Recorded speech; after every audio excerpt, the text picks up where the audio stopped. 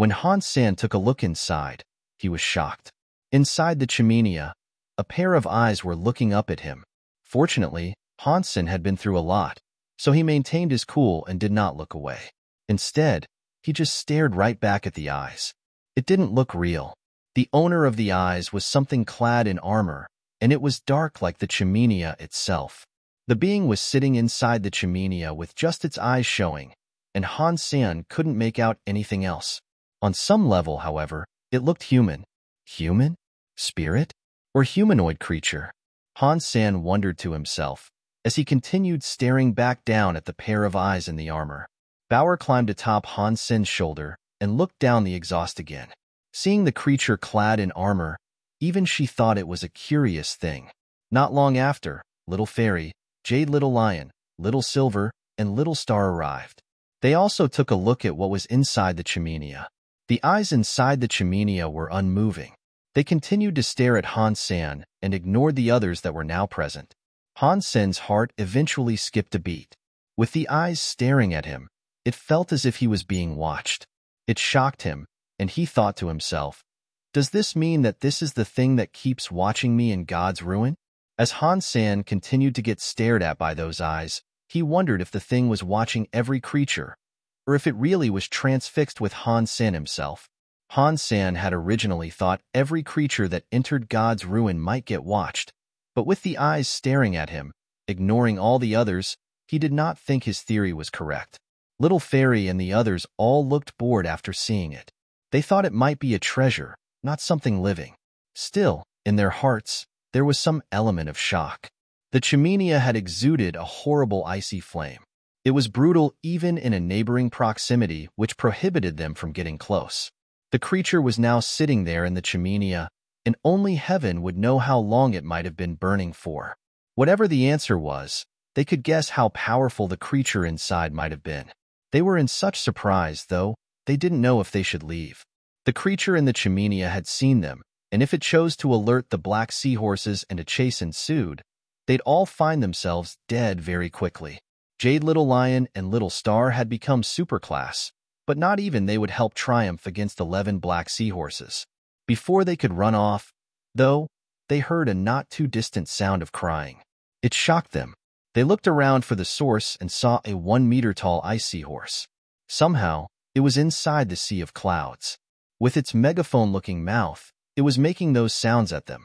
It did not seem hostile, and it just looked at them with curiosity. But after the noise subsided, the bigger ice seahorses and black seahorses quit their get-together.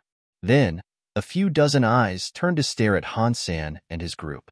"Run," Han Sen said, and immediately took off running. Han Sen's power was very strong, but he had only reached super. Every black seahorse was superclass, but there was also the ice seahorses backing them up and the enigmatic creature inside the chimenea. If they stayed behind for a fight, it was likely they would end up in bad shape.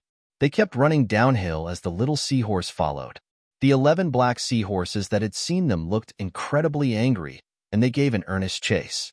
They were much faster than Jade Little Lion, too, who was now super. "Oh no, these black seahorses are too scary. We'll be dead if they catch us." Jade Little Lion looked back and was shocked by what he saw. A black seahorse was directly behind him. Han Sen chomped his teeth, then grabbed Bauer and Little Silver and brought them onto Little Star's back. Then he shouted, "Come up here. Run, Little Star." Little Fairy leaped up, and so did the little seahorse. It looked like it was actually having fun. Starsea Beast used its Starsea power, and then its body shone with countless stars like a galaxy. Its speed was supremely fast now as well. "Wait for me." Jade Little Lion caught up, but he was too big. All he could do was cling to Starsea Beast's tail. With the stars all around, Starsea Beast's body enabled it to traverse through glaciers. The black seahorses were unable to catch anything, and all they did was crash into the glaciers, shattering them. Still, the black seahorses were determined and not yet willing to abandon the chase. Starsea Beast continued to travel through the glaciers like this, as the black seahorses hounded them from behind. Aside from the black seahorses, the ice seahorses had started to chase them, too. They made a shrill moaning sound. Young. All of a sudden, The black seahorses then turned and entered the clouds. The chains from the chimeneal manifested and attached to the black seahorses. The chains bound the necks of the black seahorses and prohibited them from traveling any further. The chains pulled them back all the way to the chimeneal. They grumbled and grunted with anger, unable to escape the binding. The ice seahorses were still able to maintain their pursuit of Starsea Beast, but when it traveled through a few additional glaciers, the seahorses lost track of Starsea Beast. They were able to hear the cries of the seahorses when the pursuit was on, but they couldn't any longer. Starsea Beast is great for escaping. Han Sen felt rather happy on the inside. The speed and power of Starsea Beast, now that it was super, had increased by a lot. Starsea Beast eventually came to a stop on an icy field. Everyone dismounted it at that point. Jade Little Lion made sure to examine Starsea Beast and profusely compliment the creature. This brother can travel through objects? Wow, this is far too strong. The little ice seahorse that had followed them now looked frightened. It spun around in circles, as if it could no longer find its mother. It kept crying as if it missed its parents. They were now very far away from the seahorses, and no matter how hard it whined, its parents wouldn't hear it. Bower jumped onto the back of the little ice seahorse, and with her fat hands, she stroked its head. Calm down. Don't be afraid. Bower is here for you. The little ice seahorse rubbed its head into Bower as it cried. It looked as if it had found protection now, and it didn't look as helpless as it just had. Han Sen wanted to kill the little ice seahorse, but Bower seemed to like it. This prompted him to drop the idea. I never thought the chimeneal would bear a creature like that. I wonder what it is, Jade Little Lion said. It's alive, so it cannot be the relic. Little Fairy looked annoyed. I don't know if it is the relic or not, but it would be best if we don't provoke it. The black seahorses are super creatures, but it can snare them with those chains with ease. They were completely unable to resist. The creature in the chimeneal must be strong. I don't think we can fight it, Han Sen said, and then walked forward. Everyone was of the same mind. Giving up on the chimeneal, they then opted to try somewhere else. The little ice seahorse followed after Bower. At first, the creature missed its group of seahorses, but after a while of playing with Bower, its mood turned happy again. Han Sen spent the next few days traversing the ruins, but he couldn't find anything. Of course, Han Sen did not care too much if he did not get a reward for the current endeavors, as he was spending a lot of time practicing the skill he learned from the Destiny's Tower. Once he was done, he was going to return there with Starsea Beast and see if he could take the treasure out of the tower with him. Com. The 7 items in there had the possibility of being the relics that they were all seeking.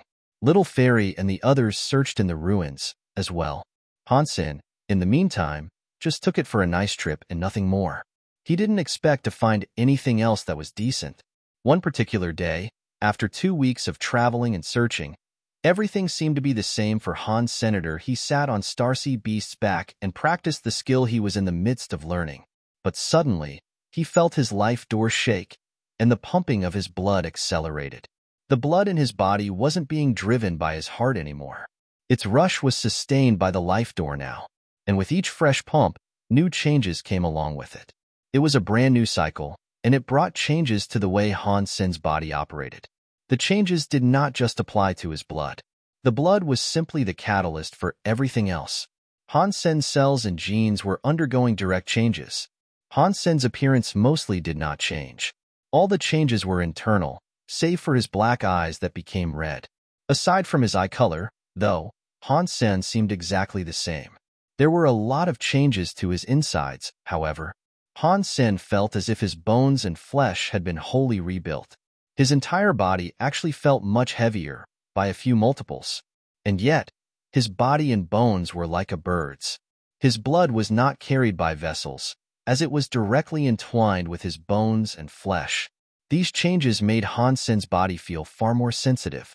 He was able to control himself better, and even his base power seemed to be much stronger. When Han Sen looked at Starsea Beast and Jade Little Lion, though, he was given a shock. His vision had been altered with his new red eyes. With that red vision, Han Sen could see the blood that coursed through their bodies.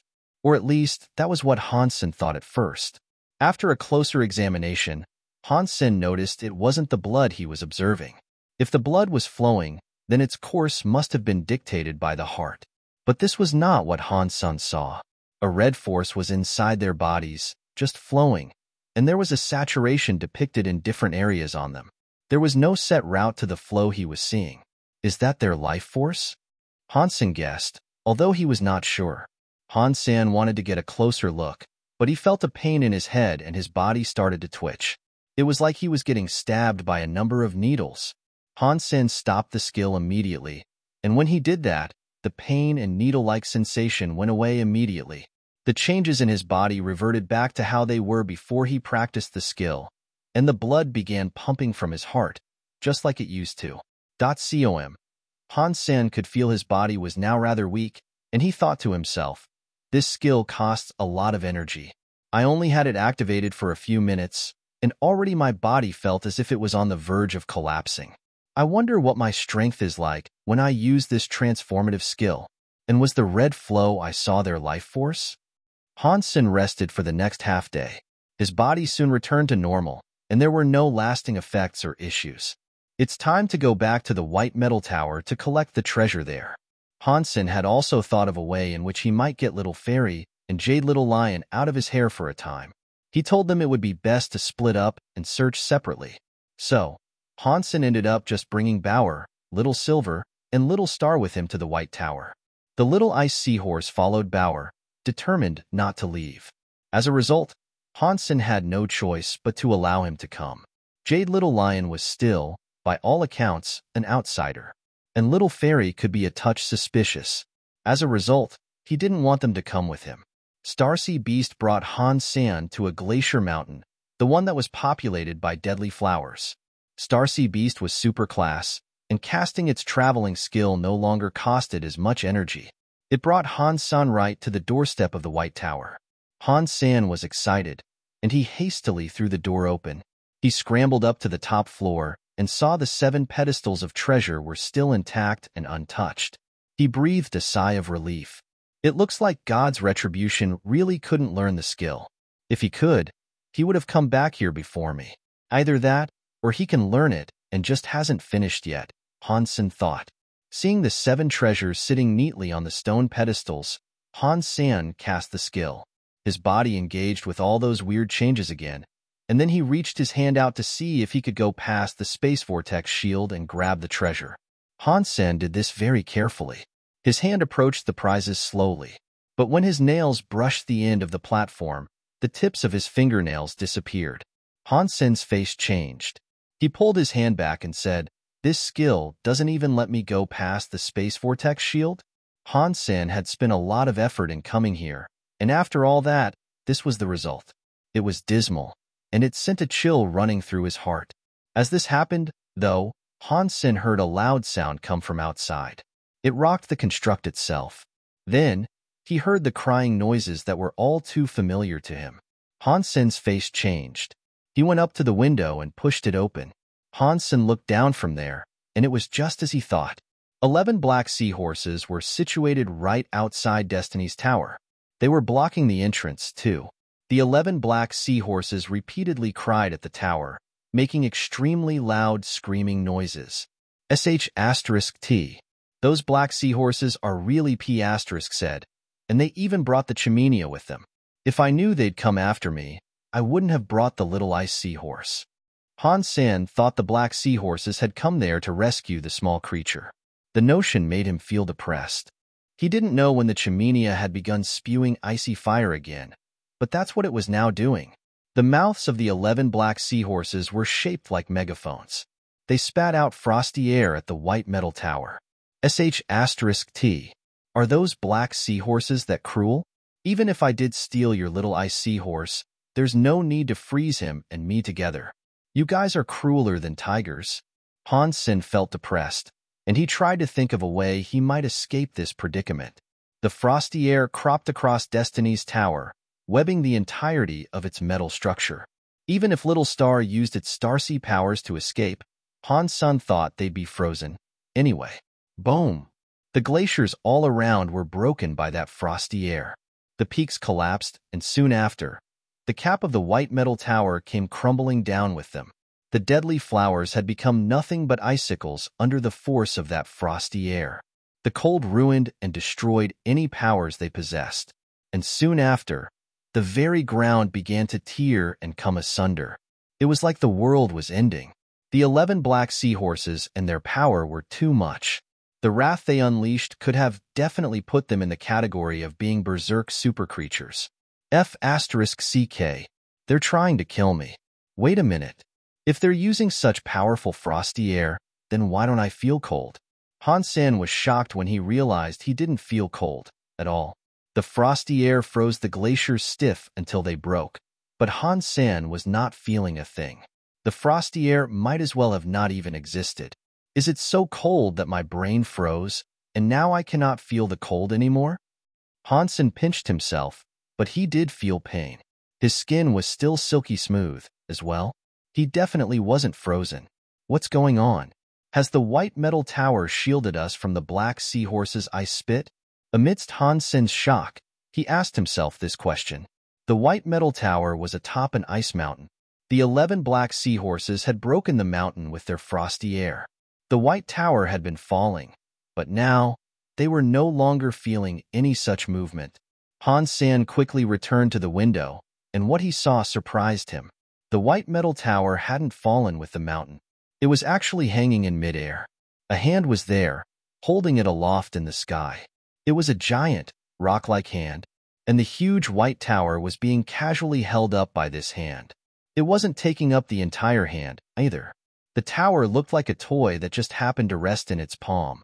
Han Sen followed the hand back to the arm that supported it. The hand was actually connected to a man made of rock, a giant rockman. It also just happened to be headless. The rockman was sitting between the glaciers with its hand, holding the white metal tower aloft. This was the headless rockman Han Sen had seen on the first floor of the white tower. Now that rockman was shining, and the light it gave off was so bright, it obscured sight of the mountain itself. It was a godlike sort of magic. Destiny. Destiny. A really sad voice came from the rockman. It was like he was saying you could not control destiny. Destiny was full of unfairness, and it was governed by cruelty. Rockman had no head, though, so Han Sen wasn't sure where the voice was actually coming from. Regardless, it boomed like thunder. It made the blood inside his body vibrate so wildly. It felt like it was trying to break out. When Han Sen looked at the 11 black seahorses and the Chimenia next, his face changed. The black seahorses and the Chimenia had somehow become gigantic. They were almost as big as the rockman. All the black seahorses looked like Sun-class battleships, and the Chimenia looked like an entire planet. Destiny. Destiny. My life is my life. My life is my life. It does not belong to the sky. Rockman's voice sounded even crazier than it had before.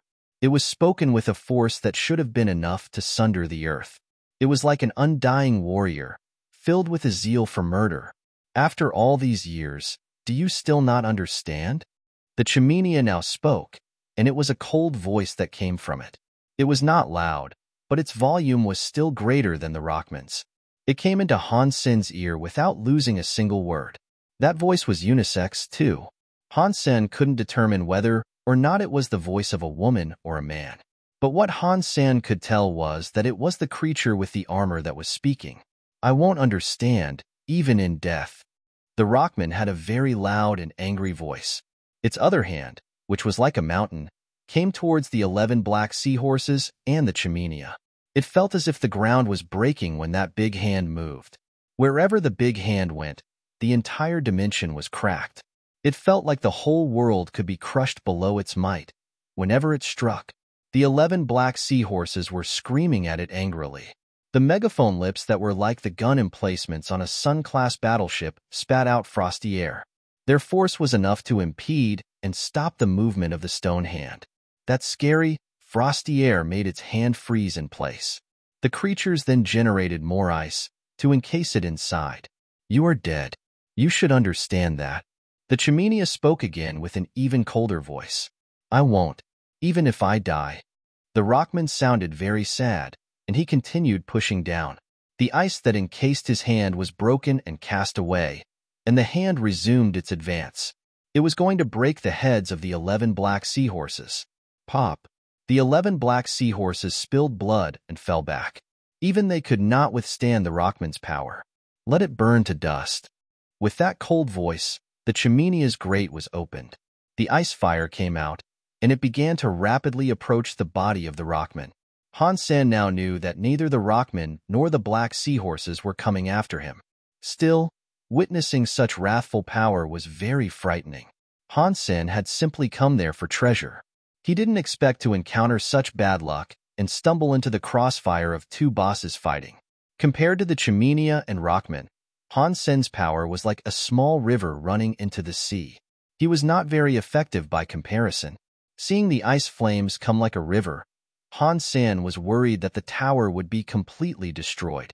The Rockman's hand that held the tower moved, and the tower flew through the air. It was going towards the airborne fire. And then, Han Sen saw the frost get absorbed and nullified by the body of the white metal tower. It sucked it up clean. Han Sen's face looked ill. There was a lot of icy fire getting absorbed by the tower, and if the interior filled up, the people inside would not fare well. But Han Sen's fear of this did not materialize. The icy flames that were absorbed by the tower did not actually manifest on the interior. No fire appeared on the inside, threatening him. But on the top floor of the tower, another pedestal appeared. There was an ice flame on it, like a frosty flower rolling around.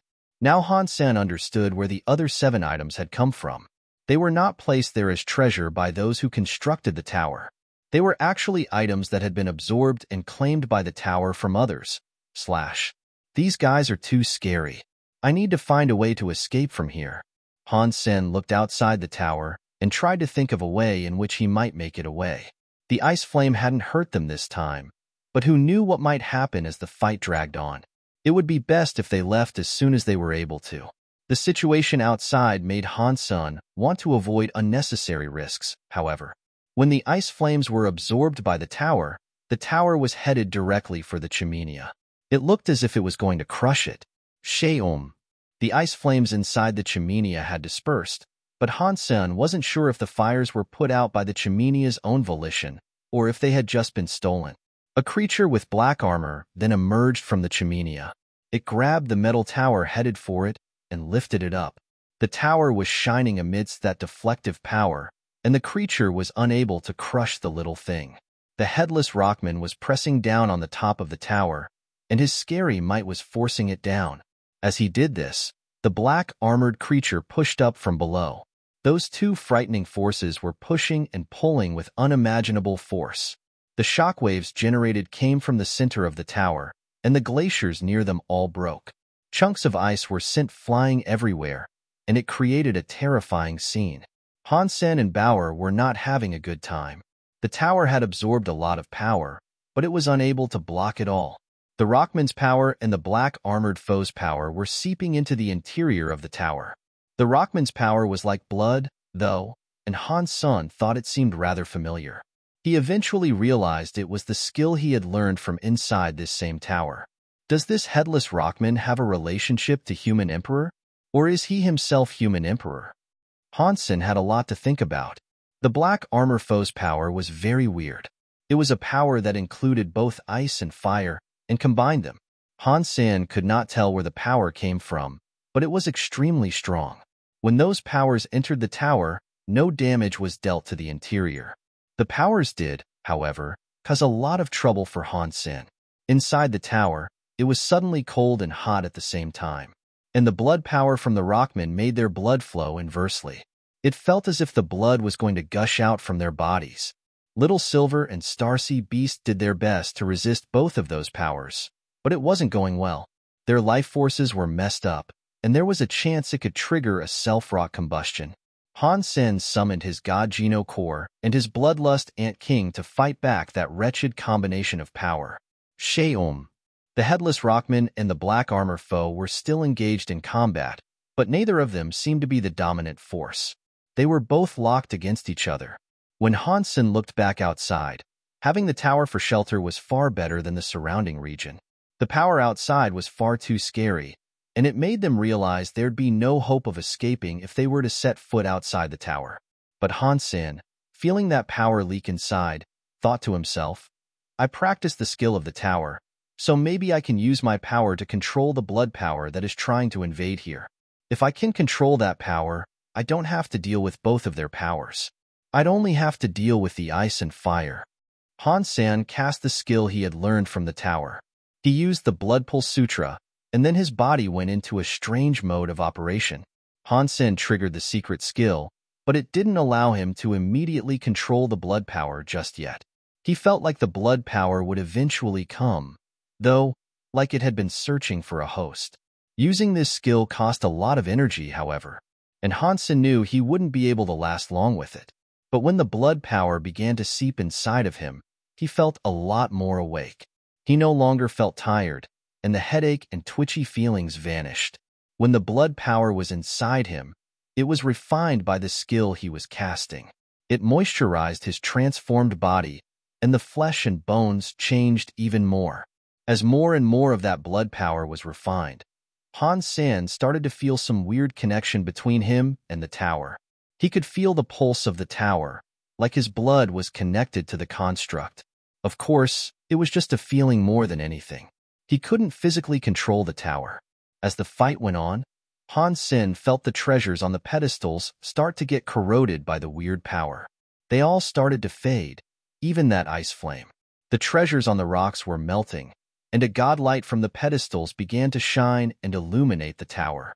The light melted into the construct itself. It made the tower shine brighter, and the strength it possessed increased. Are you really this stubborn in your refusal to understand? The black armor foe said. The headless man of stone looked sad. If understanding is my destiny, then I will forever forsake the need to understand. Then you will disappear. After that cold voice spoke again, the black armor foe threw a punch towards the bottom of the tower. And then, the entire tower went flying through the air. The rockman's hand that was holding the tower had been cleaved through, and his entire body went stumbling back. The black armor foe created another flame, and he used it to forge an ice fire sword. With it, he slashed towards the rockman. The sword flame was terrifying to witness, and the tower was now like the ceiling of the sky. Han Sen saw the explosions erupting outside, and it genuinely felt like the earth was collapsing. He almost couldn't see what was going on. The treasures on the pedestals had all melted into the tower at this point, and you could hear the weaponry hit the construct. Every impact made the tower's power even more messed up. The tower shook violently, like a magnitude 10 earthquake. Even Han Sen could not control his body. Silver Fox, Little Star, and Little Ice Seahorse were rolling around the interior nonstop. Han Sen held Bauer tight to his chest, not wanting her to suffer a hit. He cast the secret skill to absorb more of the tower's blood power, so his companions did not have to endure it. Then, they would only have to deal with the ice and fire. Fortunately, the metal tower was firmly built. Even after all those horrible impacts, it was solid and had not been broken. Only a small amount of that power was able to seep through, and it was enough for them all to withstand.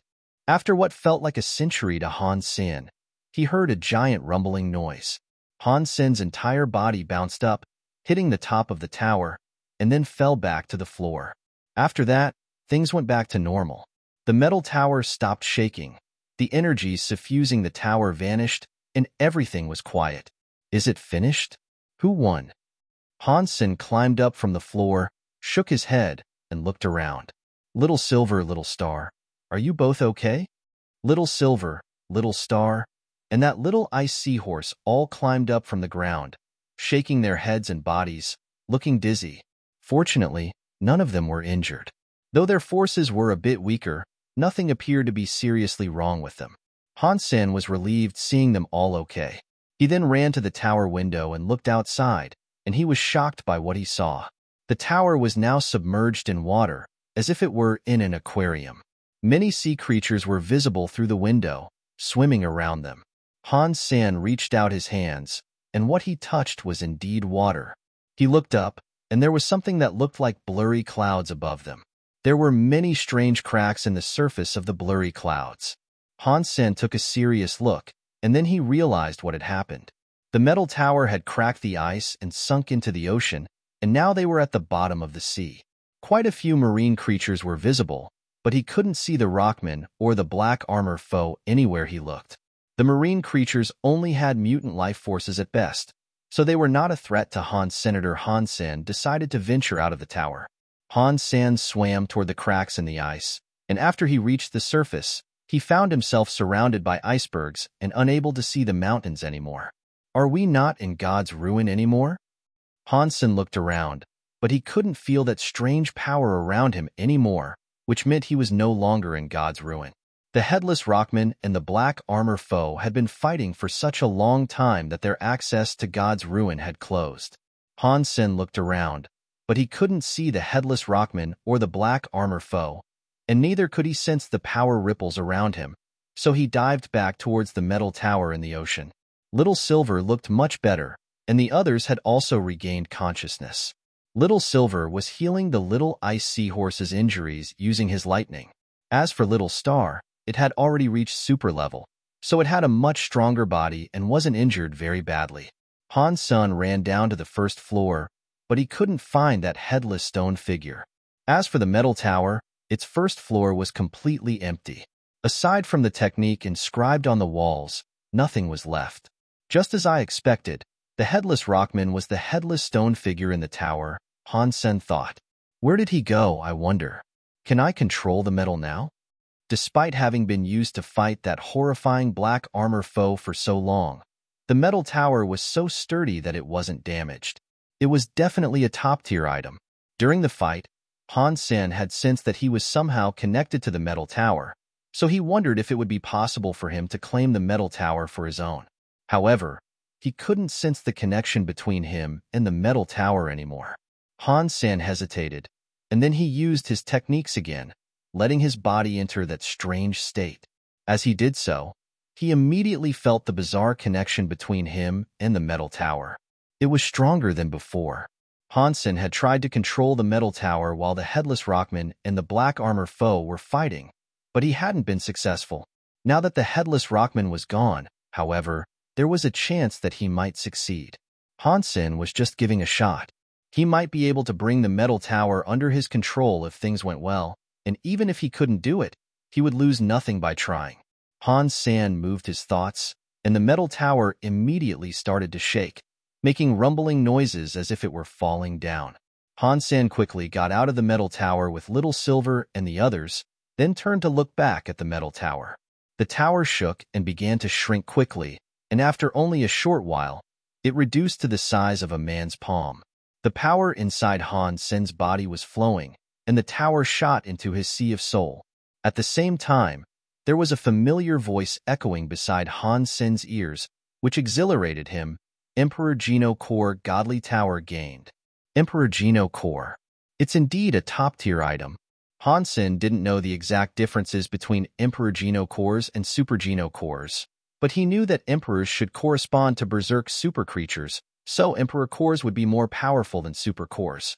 Just as he was about to summon the Godly Tower to check its power, Han Sen felt a strong headache and his body began to twitch.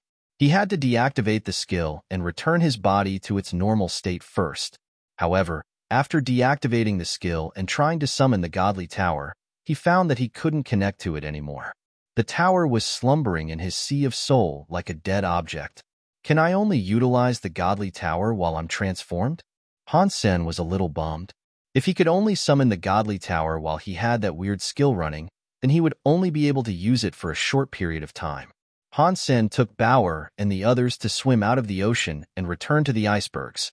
He wanted to figure out where they were, but they were surrounded by icebergs and ocean, and he couldn't see a single ice mountain.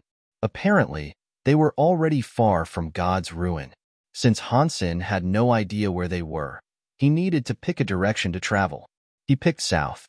Little Star was carrying all of them, which allowed them to move quickly and with little effort, and with Little Silver present, most creatures wouldn't dare to get close to them. After only a few days, they had stepped out of the ice zone. Everything around them looked strange, and Han Sen had no idea where they were. Han Sen had to ask Little Star to keep heading south, and after only 10 miles, he heard people fighting somewhere in front of them. Humans. Han Sen smiled as he listened to the noises. That yelling could only come from humans. Han Sen took little silver and walked forward. If they were really humans, he could at least ask them where he was. After climbing through some mountains, he saw several humans encircling a mutant creature. Amazingly, he knew one of the humans. However, the group wasn't doing well. Although the humans were working together to fight the mutant creature, it was still crushing them. They could barely maintain their formation. The leader of those humans seemed to be Iron Fist Jia Sherdao. When Han Sen joined the Demigod Association, he had come into conflict with Jia Sherdao, and it ended pretty badly. I can't believe I'm so unlucky. I've finally run into some humans, yet I'm at odds with one of them. Why do I keep running into people I don't want to see? Han Sen tweaked. Jia Sherdao was powerful. He had an iron fist glove on his right hand, which seemed to be his Geno core. Each strike from that fist left a scar across the scales of that mutant creature. As for his companions, they were relatively weak. They weren't strong enough to break the creature's scales. When they hit the mutant creature with their blades, they were basically just scratching its back. That mutant creature looked bizarre. Its body looked like a turtle's, but it didn't have a shell. Instead, it was covered by thick scales. Jia Sherdao seemed to have a gemstone Geno core, and when his glove hit the creature, it slashed the scales half a foot deep. Each impact left behind visible flesh and seeping blood. That mutant creature was attacking the humans savagely, damaging the formation that Jia Sherdao and the others were trying to maintain. The creature was relatively slow, so it wasn't a deadly threat, but it looked ferocious. Hi all. Need some help? Han Sen moved closer to them, bringing Little Silver and the others with him, but he didn't help them immediately. The fight was still ongoing. He didn't get along with Jia Sherdao well, so if he made a move, they might think that he was trying to steal their kill. Please do, my friend. Jia Sherdao and the others were overjoyed. They were having a hard time fighting the mutant creature as they couldn't injure it severely, and they were quickly becoming exhausted. They might not even survive the battle. It would be great if someone could help them now. Yet Jia Sherdao was dazed when he turned his head and saw Han Sen. After getting a confirmation, Han Sen didn't hesitate. He immediately summoned his split-blade Geno core. He moved his body and instantly arrived beside the mutant creature, cutting through it.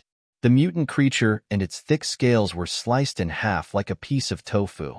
Jia Sherdao and the others were shocked. They stared at the dead mutant creature.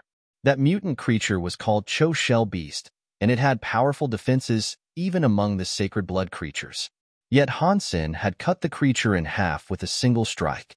Even Jia Sherdao was stunned by that. Sacred blood creature Cho Shell Beast killed. Beast soul gained. Geno core unobtained.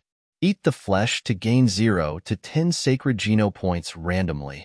Han Sen hadn't expected to get the beast soul, which thrilled him.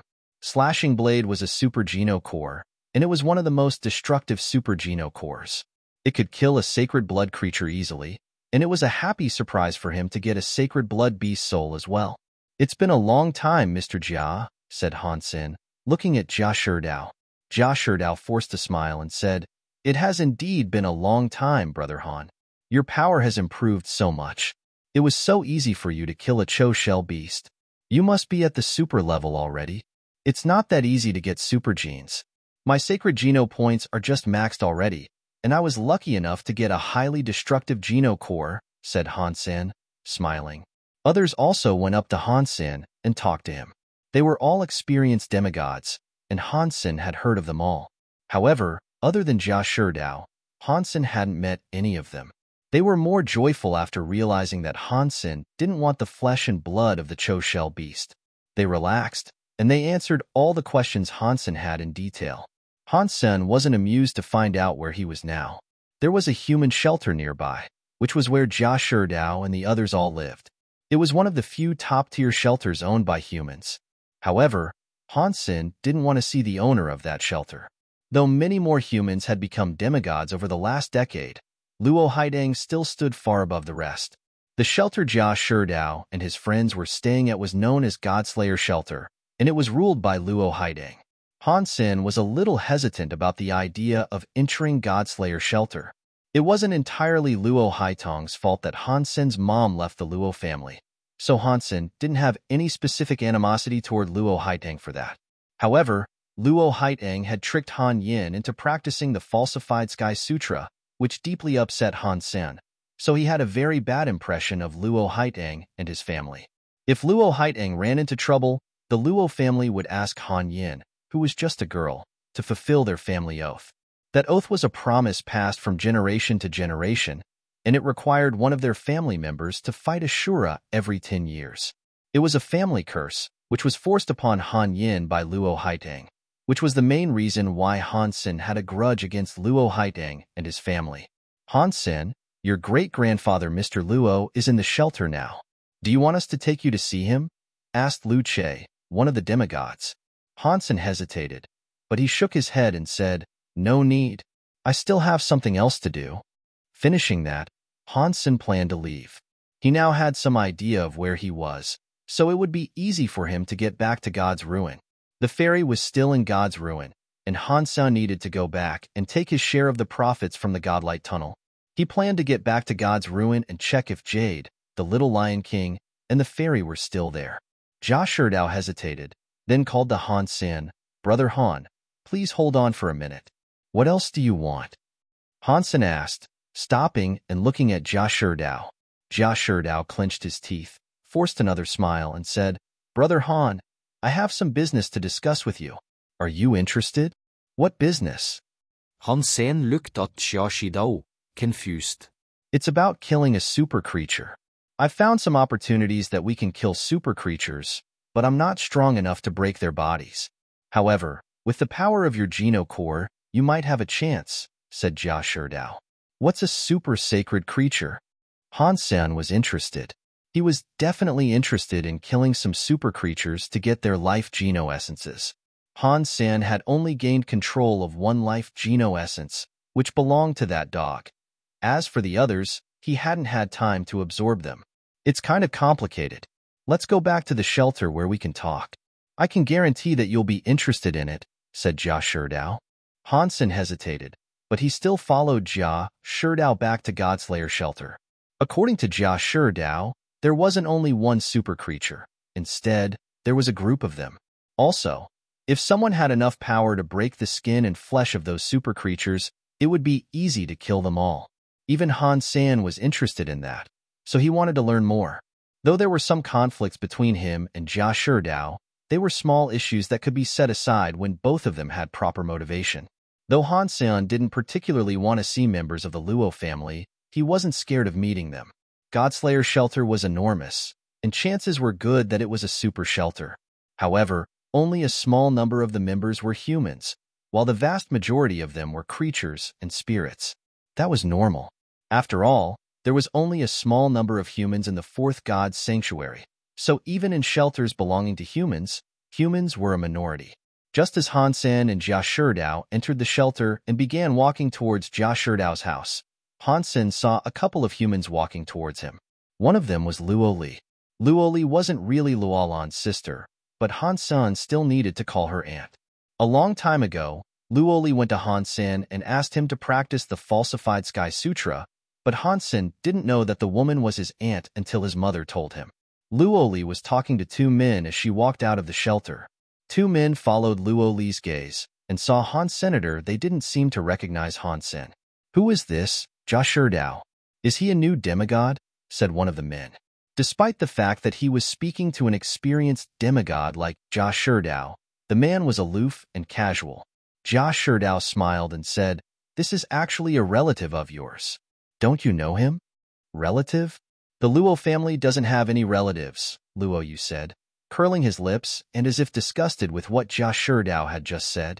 Because of the power of Godslayer Luo, the Luo family had never actually cared about the ordinary people of the Alliance. They didn't even respect other demigods. After all, many demigods in Godslayer shelter were under the protection of the Luos, so almost all the demigods venerated those of Luo family, and after a long time, the Luos had become filled with pride. That pride had been injured twice before. One time was when Luo Haiteng chose Han Sen as his heir, and the other was when he chose Han Yin as his heir. They were crushed by that. Though the Luo family wasn't large, there were plenty of members in the sanctuaries. The fact that Luo Haiteng had chosen someone outside the family instead of them deeply frustrated them, and they felt wronged by the Han family. However, because of their pride, they deliberately showed disdain to the Hans, and they didn't even seem to care about Han Sen and Han Yen. They even tried to avoid hearing news of them, just like someone would switch channels if they saw someone they hated on TV. In truth, there were only a few families in the alliance that the Luos actually paid attention to. That's right. Han Sen's mother is Luo Lan. You guys are uncles of Han Sen, said Jia Sherdao. Both Luo Yu and Luo Hui were dismayed hearing the names Han Sen and Luo Lan. In the Luo family, these two names were taboos. You're Han Senator, it's impressive that you became a demigod by yourself at such a young age, but you didn't follow the correct path, so you'll never make it to the top, said Luo Yu coldly. Is this guy mental? Han Sen frowned. He'd never met Luo Yu before, but the man was being incredibly impolite for no reason. Little did Han Sen know, many people in the Luo family had wanted to succeed Luo Haitang, yet Luo Haitang had picked Han Sen instead. What's worse, Han Sen hadn't given AD**MN about the falsified Sky Sutra, which upset the Luos. From the perspective of the Luos, they were the most powerful family in the alliance, so the falsified Sky Sutra had to be the strongest technique. How Han Sen behaved was both ignorant and laughable. What correct path? Said Han Sen, looking at Luo Yu. He had something of a grudge against the Luos as well, so he wouldn't just let this matter go. Luo Yu sneered. It's useless to talk to stupid people. Finishing that, Luo Yu walked by Han Sen, completely ignoring him. Is there something wrong with them? Han Sen asked with a frown. Luo Yu had been incredibly annoying. Let's go back and talk. Jia Sherdao originally thought that the Hans were close to the Luos, which was why he introduced them to each other. He hadn't expected the whole thing to turn out so awkwardly, so he changed the topic quickly. Luo Yu and Luo Hui both walked away.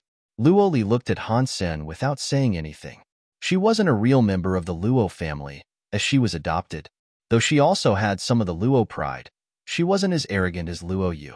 And because of Luo Lan, Luo Li paid extra attention to the Hans, so she knew much more about Han Sen than Luo Yu did. She knew that Han Sen was actually an incredible person, and Luo Yu couldn't begin to compare with him. However, she belonged to the Luo family after all, so she shouldn't say much to Han Sen, who had been scorned by the Luos.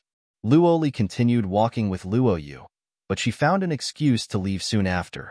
She went to the place where Luo Haitang lived and told him that Han Sen had arrived at Godslayer shelter. Han Sen followed Jia Sherdao to where he lived. Jia Sherdao explained his proposal to Han Sen. Jia Sherdao had discovered a special kind of super creature. These super creatures couldn't move themselves, but they had exceptional defenses. It was difficult for Jia Sherdao and the others to injure mere sacred blood creatures, so it was impossible for them to kill that kind of super creature. After seeing Han Sen's incredible attack power, he had decided to invite Han Sen back as he wanted to collaborate with Han Sen to kill those creatures. Han Sen didn't ask where those super creatures were. Instead, he asked about their basic characteristics. Han Sen frowned, then repeated what Jia Sherdao had just said. They are born on the ground, and they have a narrow attack range, so they can just stand there and be hit. Super creatures like that really exist? They're real. I saw them with my own eyes. I'm the only one who knows that place. If you're willing to cooperate with me, I'll take you there in the near future. Jia Sherdao pointed at the sky with his fingers and swore. Why are we doing this in the near future instead of now? Asked Han Sen. Jia Sherdao answered, I've talked about this with the Luos, but I haven't reached an agreement with them yet. It might take a little time, but you can relax. After I've reached a deal with the Luos, I'll definitely count you in. Han Sen immediately knew what Jia Sherdao meant.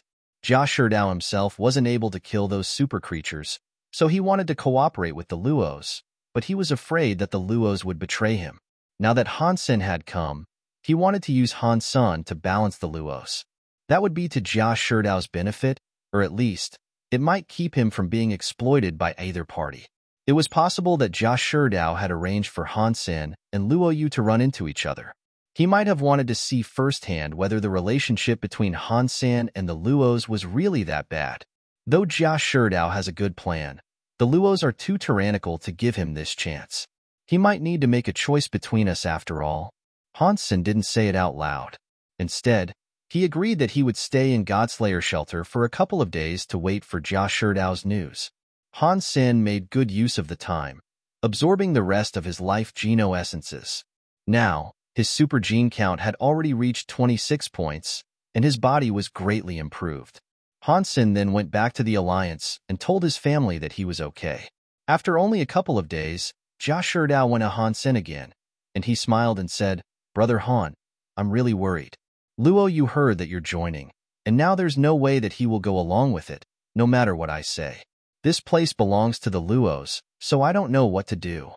Han Sen wasn't very concerned about what Jia Shidao had said. Apparently, Jia Shidao had chosen to side with the Luos over him. "Then I'll just wish you all good luck," Han Sen said, then left.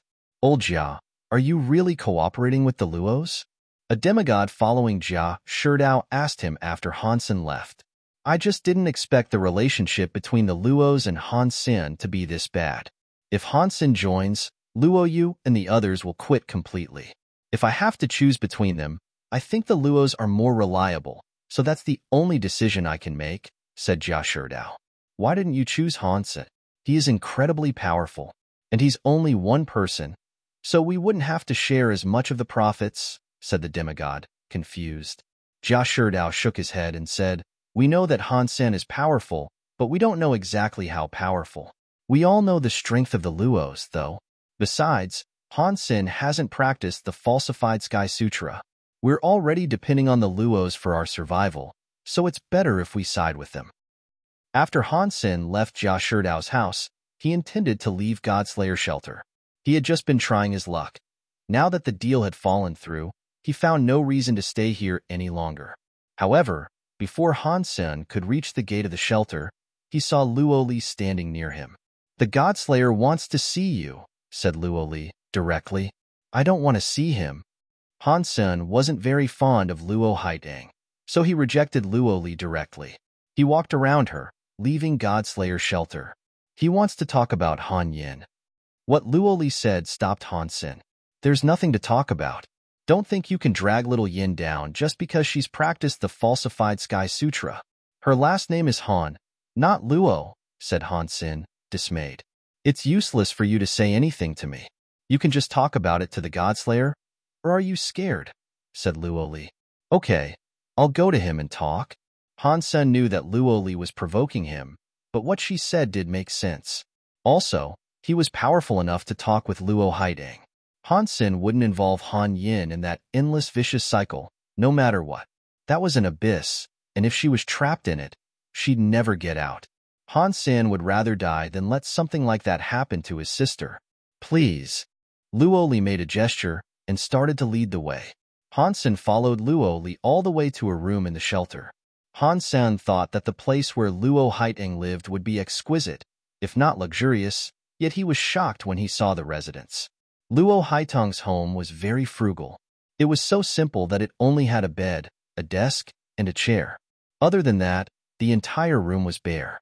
Luo Haidang had come to see Han once, when an accident in the sanctuary had left Han Sen gravely injured. Now, Luo Haidang looked exactly the same as he had then. Luo Haidang was sitting behind the desk, looking at Han Senator, the legendary Godslayer Luo, who had roamed the sanctuaries as he pleased, looked like an ordinary middle-aged man.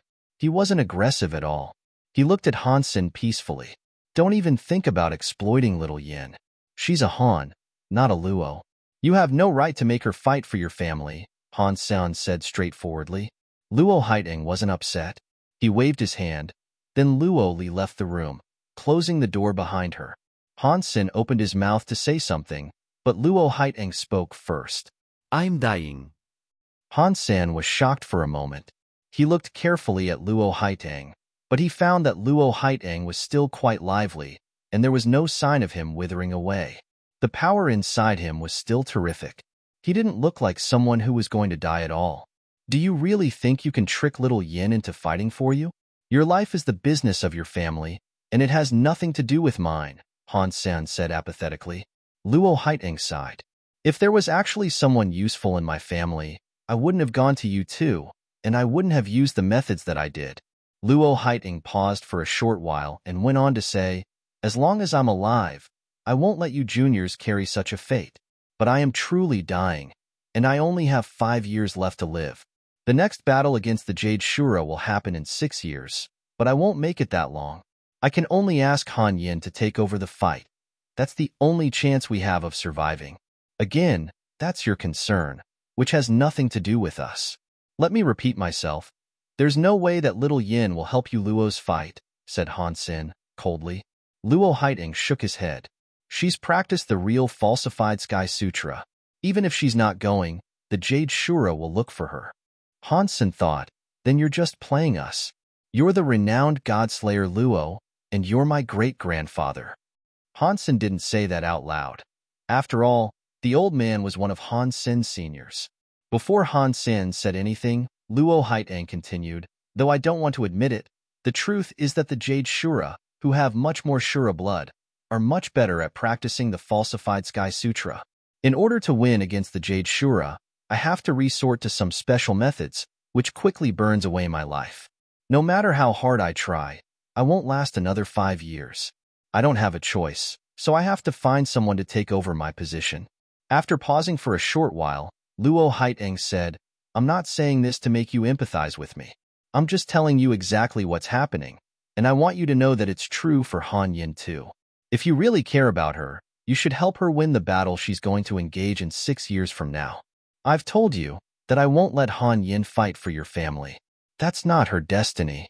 Though Han Sen was surprised that Luo Haiteng might actually die in the near future, he wasn't willing to compromise on the issue of Han Yin. Luo Haiteng looked at Han Sen as if he were looking at a spoiled brat. He smiled and asked, then what are you planning to do? They want the falsified Sky Sutra, right? I'll just give it to them, said Han Sen. Luo Haiteng shook his head mildly. Even if you gave it to them, the Jade Shura wouldn't let you go easily. Do you really think they'll allow someone else to know the falsified Sky Sutra? Even if you give it to them, they'll also try to kill Han Yin. Even those who have been exposed to the falsified Sky Sutra, like your mother, might be hunted down. Then I'll kill them all, said Han Sen. Luo Haiteng stopped defending himself. Instead, he said, don't you think the term Jade Shura sounds a bit familiar? What do you mean? Han Sen asked, confused. Luo Haiteng shook his head and continued, the Empress of the Shura race is named Jade Shura. Do you think this is only a coincidence? The Shura Empress is the Jade Shura of this generation? Han Sen said.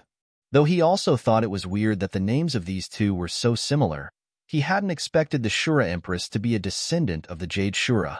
The Shura had a much stronger emphasis on bloodline than humans, and Jade Shura had been a human.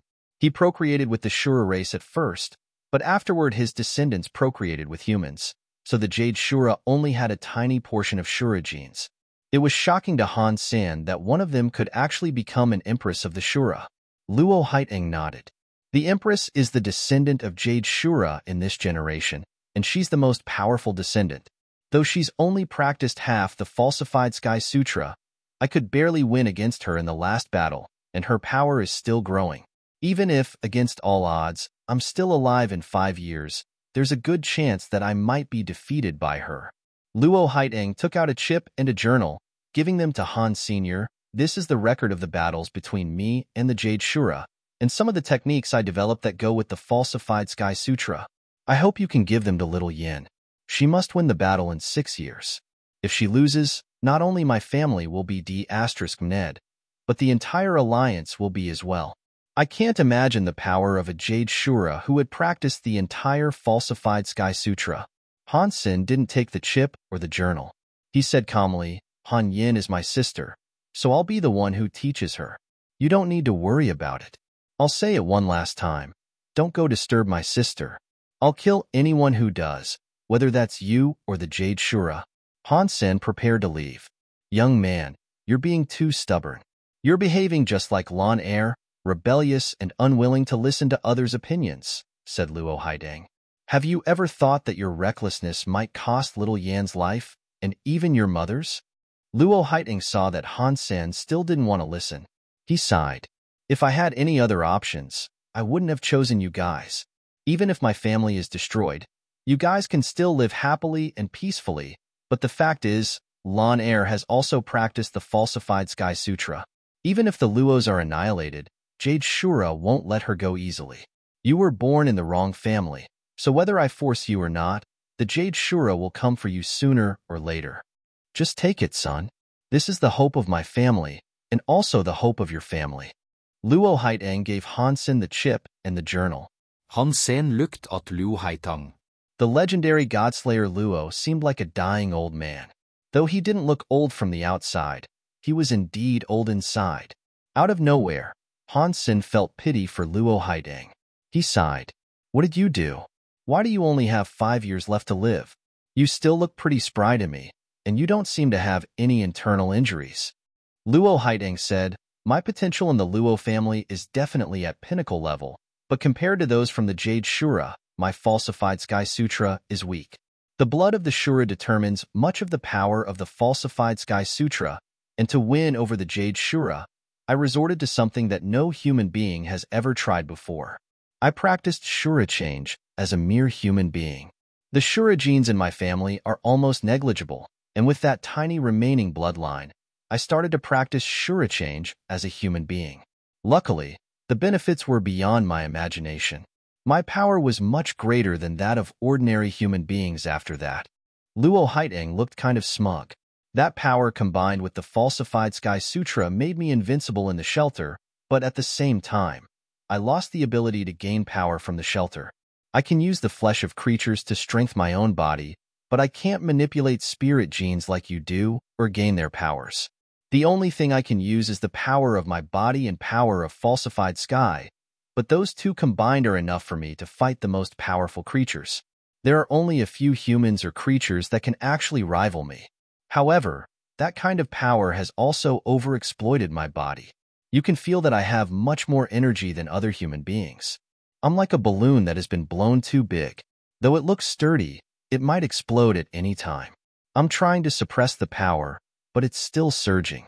In 5 years, or even 3 to 4 years, I won't be able to suppress the power anymore, said Luo Haitang.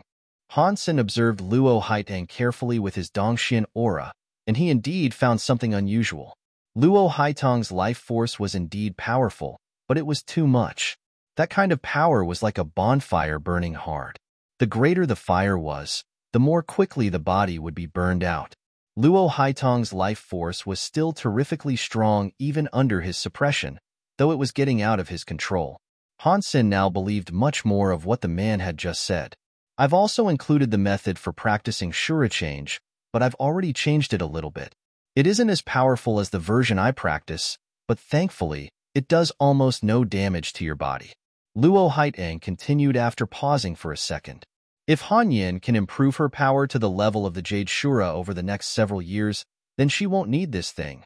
But if she can't, then it will be better to take some damage than to lose the competition and lose lives. As he spoke, Luo Haitang tried to give the chip and the journal to Han Sen again. Han Sen didn't take it. He looked at Luo Haitang and said, I can understand your reasoning, but I still don't need this. Don't be so stubborn, son. It has to do with the lives of your mother and sister. You have to compromise sometimes, no matter who you are. Han Sen shook his head. I've told you that little Yin is from my family. I'll teach her myself, and as for this stuff, it belongs to your family. I don't need the stuff from your family. Besides, you're already dying inside. Something written by someone who's dying inside will only hurt little Yin if she reads it. Luo Haitang smiled, but he looked more solemn. He stared at Han Sen and said, It seems I should show you the true power of a falsified god. Then you'll change your mind. I'm not really a stubborn guy, but there's no bargaining on this issue. I'll never change my mind, said Han Sen firmly. Just read it first. Luo Haitang felt that he had wronged Luo Lan and Han Yin, which was why he was being very gentle when he was talking to Han Senator. Even Luo Haitang's immediate family hadn't seen him so good-tempered before. Even so, Luo Haitang wanted to teach Han Sen something, but he didn't want to do the young man harm. The more he looked at Han Sen, the more the young man seemed like Luo Lan. It was more in their attitudes than their appearances. Once they'd made up their mind, nobody could change it. Others might hit a dead end and come back, but Luo Lan wouldn't turn aside even if she ran into a brick wall. Han Sen's attitude reminded Luo Haitang of Luo Lan. That Lan Er, who he always scolded but always kept by his side. Luo Haiteng waved his hand and slapped toward Han Sen's shoulders, and that strike contained the power of falsified sky. Unlike Han Yan's falsified sky power, Luo Haiteng's falsified sky power was already merged with his entire body, so it didn't seem unbalanced. It was only an ordinary slap, the way friends might slap each other on the shoulders. Han Sen suddenly looked solemn. Luo Haiteng was as powerful as any super creature being in the fourth god's sanctuary. To Han Sen, that simple slap seemed to bear the weight of endless karma, and that palm was destined to fall on his shoulder. Even deities wouldn't be able to change anything. All of a sudden, Han Sen ran the Dongxian Sutra as hard as it would go, and he isolated his entire body from everything around him, and he tried to cast out every molecule that didn't belong to him. Even so, Han Sen could still feel that Luo Haiteng's palm might fall onto his shoulders at any second. Incredible. The force from the Dongxian Sutra easily broke the falsified sky power from Luo Li, but it's almost useless against Luo Haiteng. No wonder he's called Godslayer Luo. Han Sen was amazed. The aura from his body was operating fast, breaking the threshold. All of a sudden, the entire world looked completely different to Han Sen. The maximum power of the Dongxian Sutra was called covering the sky with one hand, but it wasn't only a technique of the hand. With one step, the chain of order attached to Han Sen crumbled. Han Sen took a step back from Luo Haiteng's palm, which stunned the old man. His palm froze in the sky, and he couldn't say anything. Goodbye.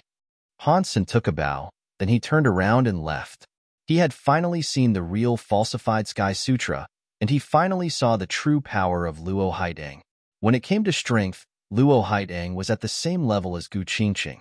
Both of them were incredible beings, and it was difficult to tell which one was stronger.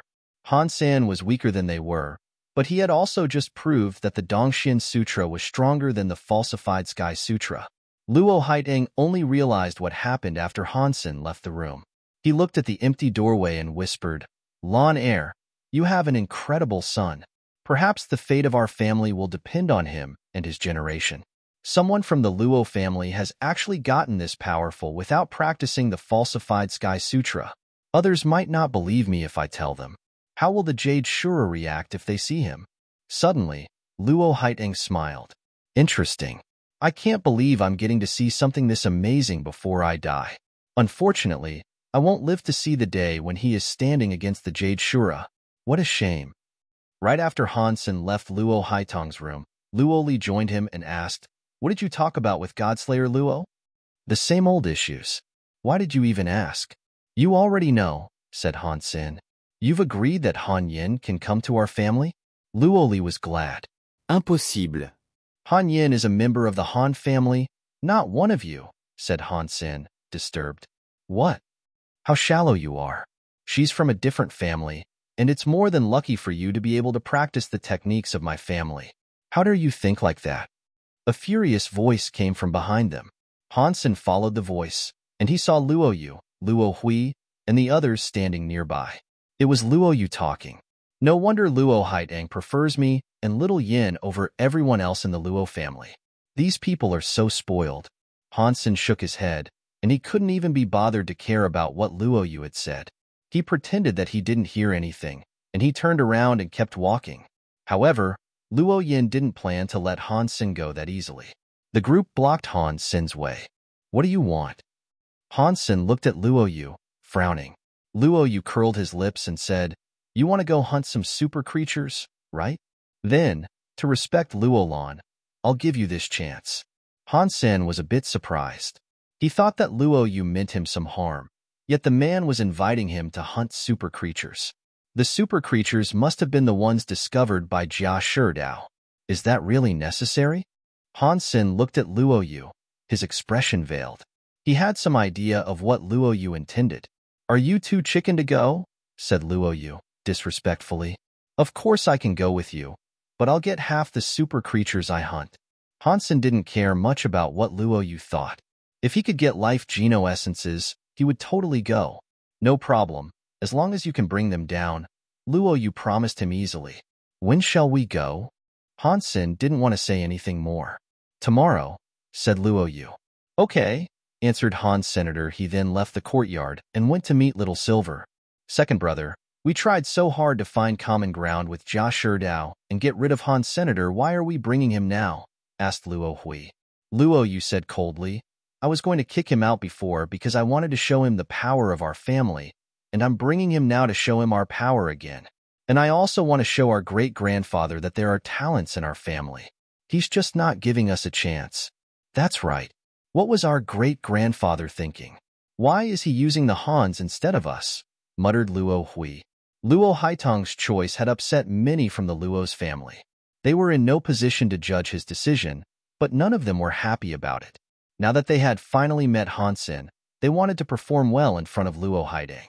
They wanted Luo Haidang to know that they were better than Han Sen.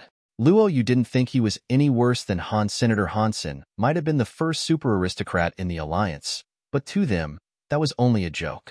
With the help of Luo Haidang, the Luos had already gained super genes, but because of the rules of the Luo family, they didn't publicize it. Luo Li could only smile inside as she listened to Luo Yu rant. She knew Luo Yu and Luo Hui extremely well. They indeed had some power, but neither of them was exceptional, and with the status of Luo Haitang in Godslayer Shelter, they had been spoiled since the day they were born. Even other demigods in the alliance had to pay them so much respect that they thought they were the most powerful demigods in existence, other than Luo Haidang and several other great beings. They despised ordinary demigods with all their hearts, and they overestimated themselves. The next day, Han Sen took Little Silver to the square of Godslayer Shelter and found Luo Yu already standing there. Jia Sherdao was also there, and he was surprised to see Han Senator. He pretended to smile. What a coincidence, Brother Han. Not a coincidence. I called him, and he'll be following us this time, said Luo Yu. Jia Sherdao coughed, feeling awkward. He had no idea what Luo Yu was thinking. It had been Luo Yu who asked Jia Sherdao to kick Han Sen out, yet now the man had asked Han Sen to come with them. Luo Yu took Han Sen to see several creatures, but he didn't say much. After all, it was not an easy job to domesticate powerful creatures. There were only a few super creatures in Godslayer Shelter. Besides, even those super creatures in the shelter wouldn't let them drive them like this. It was way more difficult to enslave super creatures than to kill them. Han Sen's super creatures were basically raised by him when they were only children. Mature ones like the little red horse wouldn't be as obedient as those like Little Silver, and it was difficult to manipulate them. Everyone traveled under Jia Sherdao's guidance, and Luo Li also followed them. Her fighting power wasn't great, as she only had a gemstone Geno core. Luo Yu and Luo Hui weren't counting on her help. They just took her because they wanted her to be a witness. Luo Li wasn't a Luo by blood, but she was responsible for assisting Luo Haitang with mundane tasks, so she spent more time with Luo Haitang than they did. If Luo Li saw it, that meant Luo Haitang also saw it. Luo Yu and Luo Hui didn't make a single attack on their way.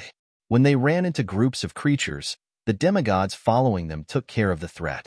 Those demigods had attached themselves to the Luos, but they didn't have the blood of the Luos, so they couldn't practice the falsified Sky Sutra.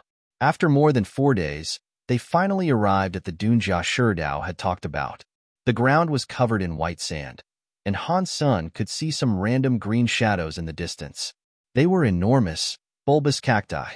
Jia Sherdao pointed at those cacti and said, "Be careful, everyone. The cacti aren't plants, they're creatures. The super creatures that I talked about are the cacti at the heart of this dune."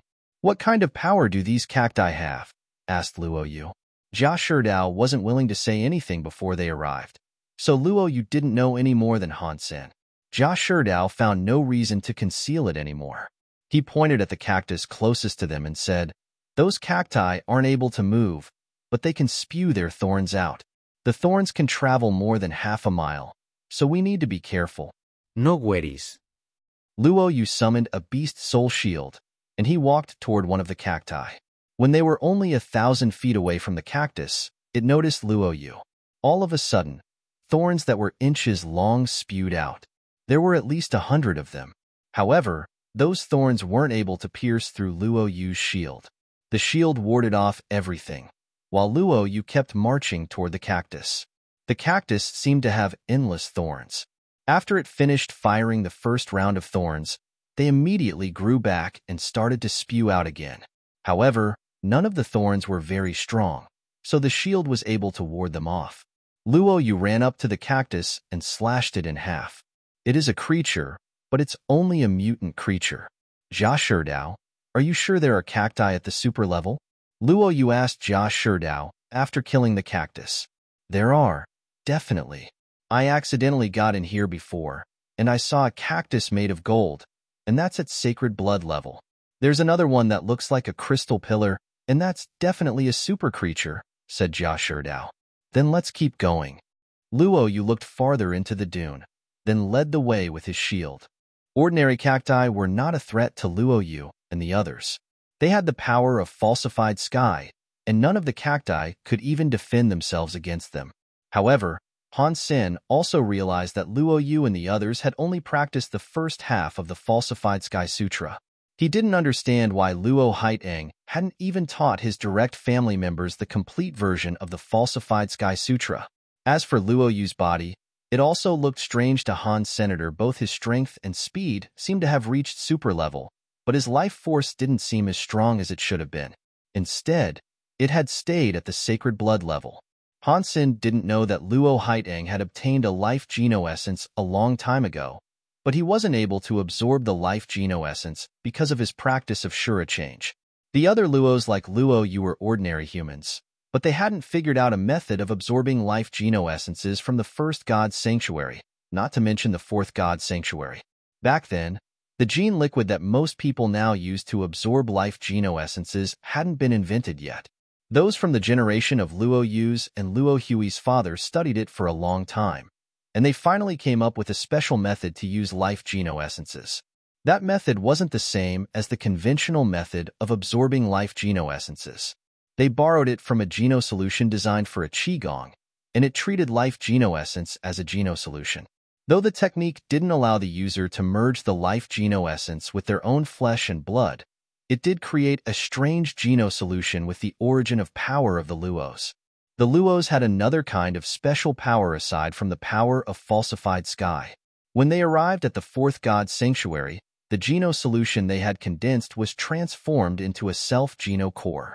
More importantly, that self-geno core still had the same ability to absorb life geno essences. When the geno core formed, it was automatically at super level.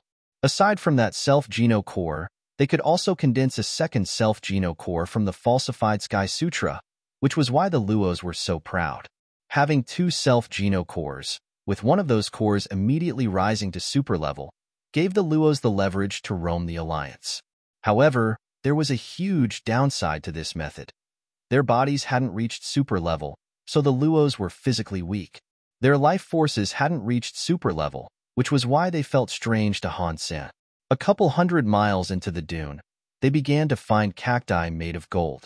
They were all sacred blood creatures, yet they were still killed by Luo Yu and Luo Hui with one strike. The power of half the falsified sky sutra was already extraordinary. Han Sen also killed several golden cacti with his teia and gained a beast soul. It was a heavy mace that was made of gold, and it looked forceful. However, Han Sen didn't know how to use this kind of unpopular weapon, so he would have to trade it. The cacti were bizarre. They were grown in the sand, so they couldn't move at all, and the only attack techniques they had were thorns. Their flesh and blood weren't edible either. If Han Sen hadn't already killed some, he wouldn't even have thought they were creatures.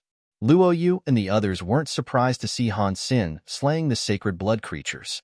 If Han Sen couldn't even do that, Luo Haiteng wouldn't have valued him. Those cacti. After walking 1,000 miles into the dune, Jia Shidao pointed in front of them. Han Sen and Luo Yu and the others all followed Jia Shidao's gaze. They saw a cactus that was 10 feet tall, made of crystal, simmering under the sun. And it wasn't the only cactus. Behind that cactus were many other crystal cacti with a variety of shapes. Everyone stopped walking, and nobody dared to move forward anymore. Even Luo Yu and Luo Hui had to be careful when they faced super creatures.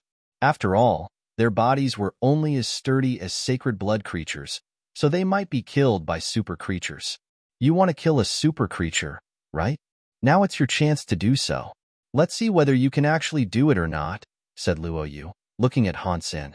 Han Sen took a look at those cacti made of crystal. He shook his head and said, I don't even know what those cacti are capable of yet, so I'd better test them first. Although the previous cacti couldn't move at all, nobody could guarantee that these cacti wouldn't be able to move either, so Han Sen didn't want to risk it. If you're too scared to try it, then I'll do it first, said Luo Yu while summoning his Geno Core. A red crystal armor covered Luo Yu's body, and a blade appeared in his hands. That red crystal armor looked bizarre. Han Sen felt that it was made of life Geno essence, but he couldn't tell how that had been done. Luo Yu's blade looked like the Shi King blade, but it wasn't as delicate. This is so weird. The power of that crystal armor doesn't seem to be connected to the falsified Sky Sutra at all, but it gives Luo Yu terrific power. Han Sen's interest was piqued. Luo Yu lifted his shield and dashed toward the cactus closest to him. Just like the ordinary cacti, it spewed out many thorns that looked like crystal. The thorns flew toward Luo Yu like a storm. Yang. The thorns pierced Luo Yu's sacred blood shield. However, the thorns that hit his body were warded off by the crystal armor, so they didn't injure him at all. Han Sen nodded. The Luos indeed have something to be proud of. With that armor, only a few humans like Gu Qingcheng would actually be able to hurt him. Luo Yu rushed toward the crystal cactus like a heavy armored soldier. The thorns hit his armor, making a sound like rain on a tin roof, but they still failed to pierce through the armor. Luo Yu was getting closer and closer to the cactus. The blade in his hand that contained the mysterious power of falsified sky slashed toward the crystal cactus. Jia Sherdao was exhilarated, and he couldn't help yelling, Luo Yu is incredible. We can't even compare with him. Luo Yu smiled. It was right of you to cooperate with us. Big Brother's Geno Core has both attacks and defense. Killing creatures that can't move their bodies will be easy for him. Just wait here for the rewards. Luo Yu's blade hit the crystal cactus as they spoke, but in the next second, Luo Yu's face fell. The Geno Core blade that contained the power of falsified sky slashed the crystal cactus, but it couldn't injure the crystal cactus in the slightest. The Geno Core blade was a Geno Core condensed from the falsified Sky Sutra, so it couldn't grow immediately to super level like the first self-Geno Core. It was still a gemstone core.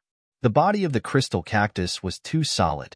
Even if it had the power of falsified sky, the sword couldn't break the body of the crystal cactus at all. Luo Yu was trying to resist the attacks of the crystal thorns, and he kept slashing the crystal cactus with his blade. He struck the crystal cactus easily every time. He had already covered the entire surface of the cactus in blows, yet he left nothing more than white scratch marks on its surface.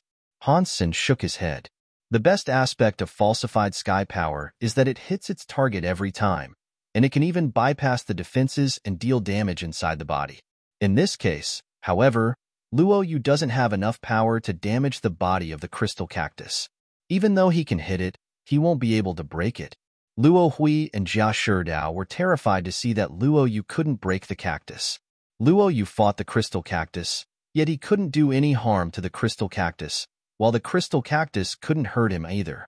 Luo Yu fought for a while, then he suddenly retreated, leaving the attack range of the crystal cactus. Its body is too sturdy. Luo Hui, you're our only chance now, said Luo Yu. Looking at Luo Hui, perhaps my Geno Core Truth Spear can hurt it, but I don't have a Geno Core armor, so I can't approach him, said Luo Hui. Unlike Luo Yu, Luo Hui's first self-Geno Core was a spear, and it was an incredibly destructive, super-level core. Don't worry. I'll ward off the crystal thorns for you, and you can kill it, said Luo Yu. Okay. Luo Yu nodded. They rushed forward, and Luo Yu defended them against the thorns while Luo Hui moved toward the nearest crystal cactus. Luo Hui immediately summoned a shining spear that was made from golden crystal. It pierced the crystal cactus, and half the tip went in. We can definitely kill it easily. Luo Yu was exhilarated. He and Luo Hui moved among the crystal cactuses, leaving more and more injuries upon them. Jia Sherdao and the others were also overjoyed. Lu Che said, that crystal cactus is impressive. It's fortunate that we have both Luo Yu and Luo Hui. Otherwise, we wouldn't stand a chance of killing them. Jia Sherdao also nodded and said excitedly, we can finally get a life Geno essence, so this trip won't have been in vain. After almost 3 hours, Luo Hui finally broke the crystal cactus with his truth spear, and they watched the crystal cactus dissipate. However, no life geno-essence was left behind. Luo Yu and Luo Hui had used too much energy, so they had to retreat. What's happening? Where's the life geno-essence? Asked Jia Sherdao, confused. Luo Hui frowned. It's so strange. Though we killed that crystal cactus, we didn't hear any notification of it being killed. No notification at all? How is that possible? Jia Sherdao couldn't believe it. Something strange about that crystal cactus, said Luo Yu. If it's actually a super creature, it should have left behind a life geno-essence. Jia Sherdao thought it made sense. Though he rose to the fourth god's sanctuary before killing super creatures became common in the previous sanctuaries, the life geno-essence wasn't a secret anymore, and he knew that ordinary super creatures all had a life geno-essence. This cactus didn't have one, though, so something was definitely wrong with it. We've lost too much energy. Let's rest for a while, and then we can kill another crystal cactus and see, Luo Yu said, then looked at Han Sr. You've already seen the crystal cactuses and their powers. Don't you want to go and kill one? Okay. Han Sen didn't decline this time. Han Sen had watched carefully as Luo Yu and Luo Hui fought. These crystal cactuses weren't much different from the ordinary cactuses, aside from stronger thorn-spewing power and sturdier bodies. Luo Yu and the others saw Han Sen going, and they couldn't help frowning. They didn't know what Han Sen had that would allow him to defend himself against the cactus and kill it at the same time. Jia Sherdao looked at Han Sen, surprised. He was surprised that Han Sen dared to go attack it after seeing the impressive abilities of the crystal cactuses. Luo Li wasn't surprised at all. She watched Han Sen, curious about how powerful he had become. Han Sen left Little Silver behind, and he walked toward a pillar-like cactus 12 feet tall. The cactus was triggered and began to fire crystal thorns toward him. They were extremely fast, and they didn't give him a chance to dodge.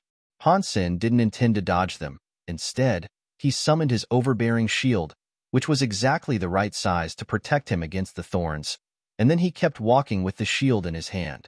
The thorns hit the shield with a rattling noise. Luo Yu and Jia Sherdao opened their eyes wide when they saw the crystal thorns failing to pierce through Han Sen's shield. However, what happened next shocked them to their very core. Not only was the shield unharmed, but the thorns bounced off the shield so hard that they buried themselves back in the cactus. Though they didn't do much harm, it was still quite unbelievable. What kind of beast soul is that? It's deflecting all the attacks from the super creature? Said Luo Hui, surprised. It's only a beast soul. It doesn't mean anything. That's only his tool, not the power he actually has, said Luo Yu coldly. Han Sen continued walking toward the crystal cactus. He summoned his split-blade Geno core and slashed the cactus like he was cutting a water vat.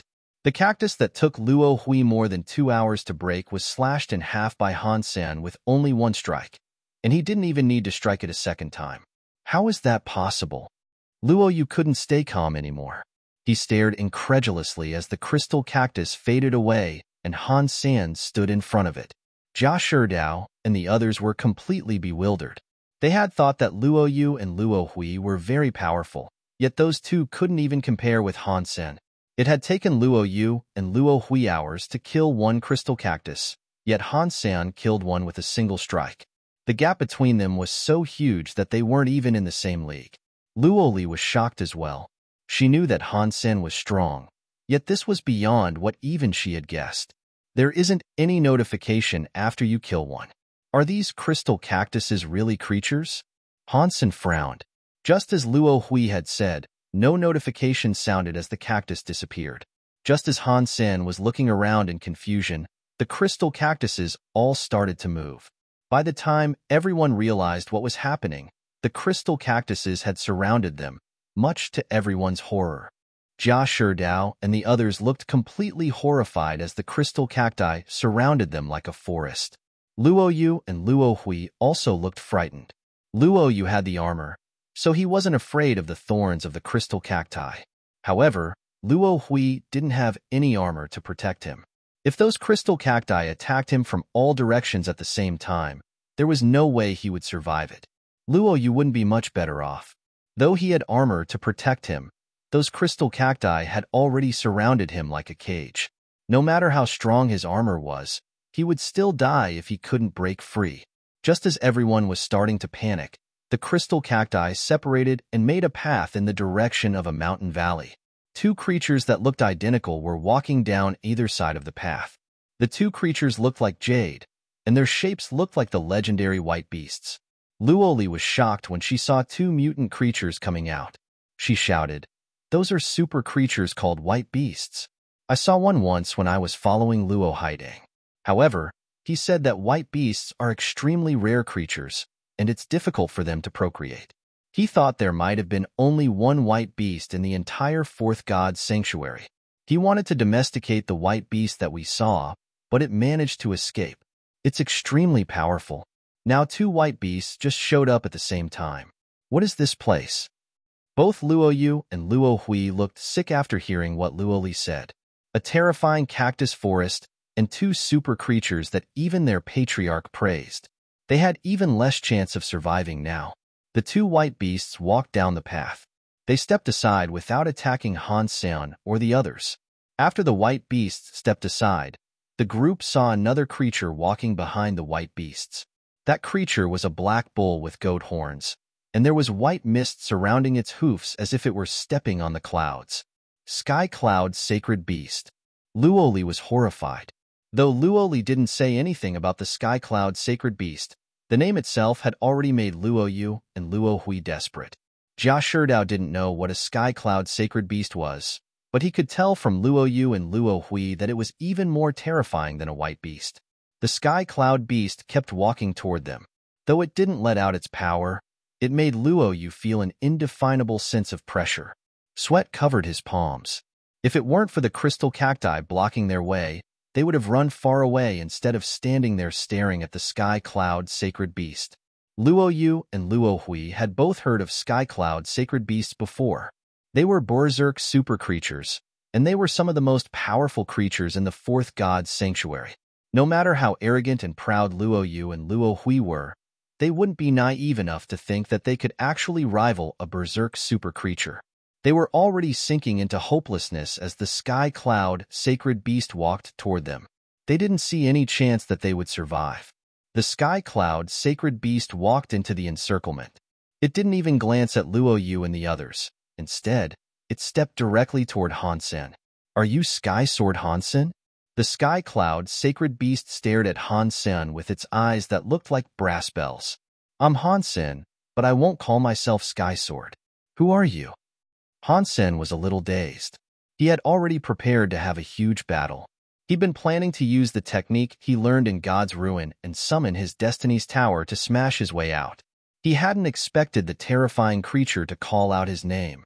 Luo Hui and Luo Yu looked between the Sky Cloud Sacred Beast and Han Sen, confused, as they didn't know what was happening. Clearly, Han Sen didn't know what a Sky Cloud Sacred Beast was, yet it had called Han Sen's name, so apparently it was coming for him. "It is indeed Sky Sword, Your Highness. My young master wants to meet you, so please come to the shelter and greet him." The Sky Cloud Sacred Beast nodded at the white beast beside it. One of the white beasts moved to lay down in front of Han's senator. It seemed that it wanted Han Sen to ride it. Luo Yu and the others were all bewildered. Even if Luo Haiteng came here by himself, he wouldn't have had such a welcoming.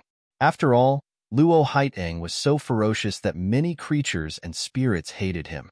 If the Sky Cloud Sacred Beast met him, there might have been a huge battle instead of a warm welcoming like this. Besides, the Sky Cloud Sacred Beast had said it had a master. This being was terrifying enough to control a Sky Cloud Sacred Beast, and he had just invited Han Sen to his shelter with such an ostentatious presentation. They couldn't even imagine what was going on. "Sorry, may I ask who your young master is?" Han Sen couldn't think of anyone he knew who could afford something so grand. "You'll know when you meet him." Sky Cloud Sacred Beast didn't answer the question directly.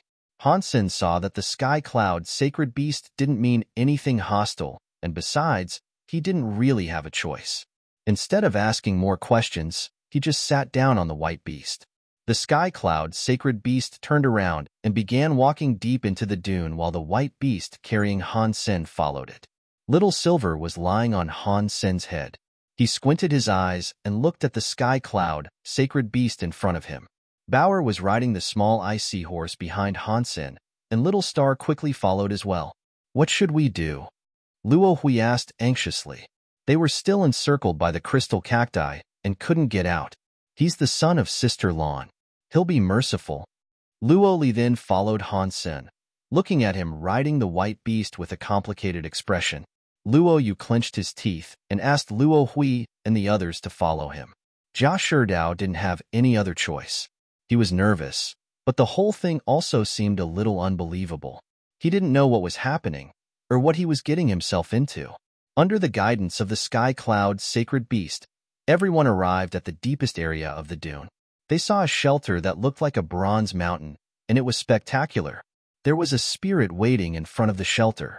When Luo Yu and the others saw the spirit, they looked more upset. Luo Haitang was well known in this shelter.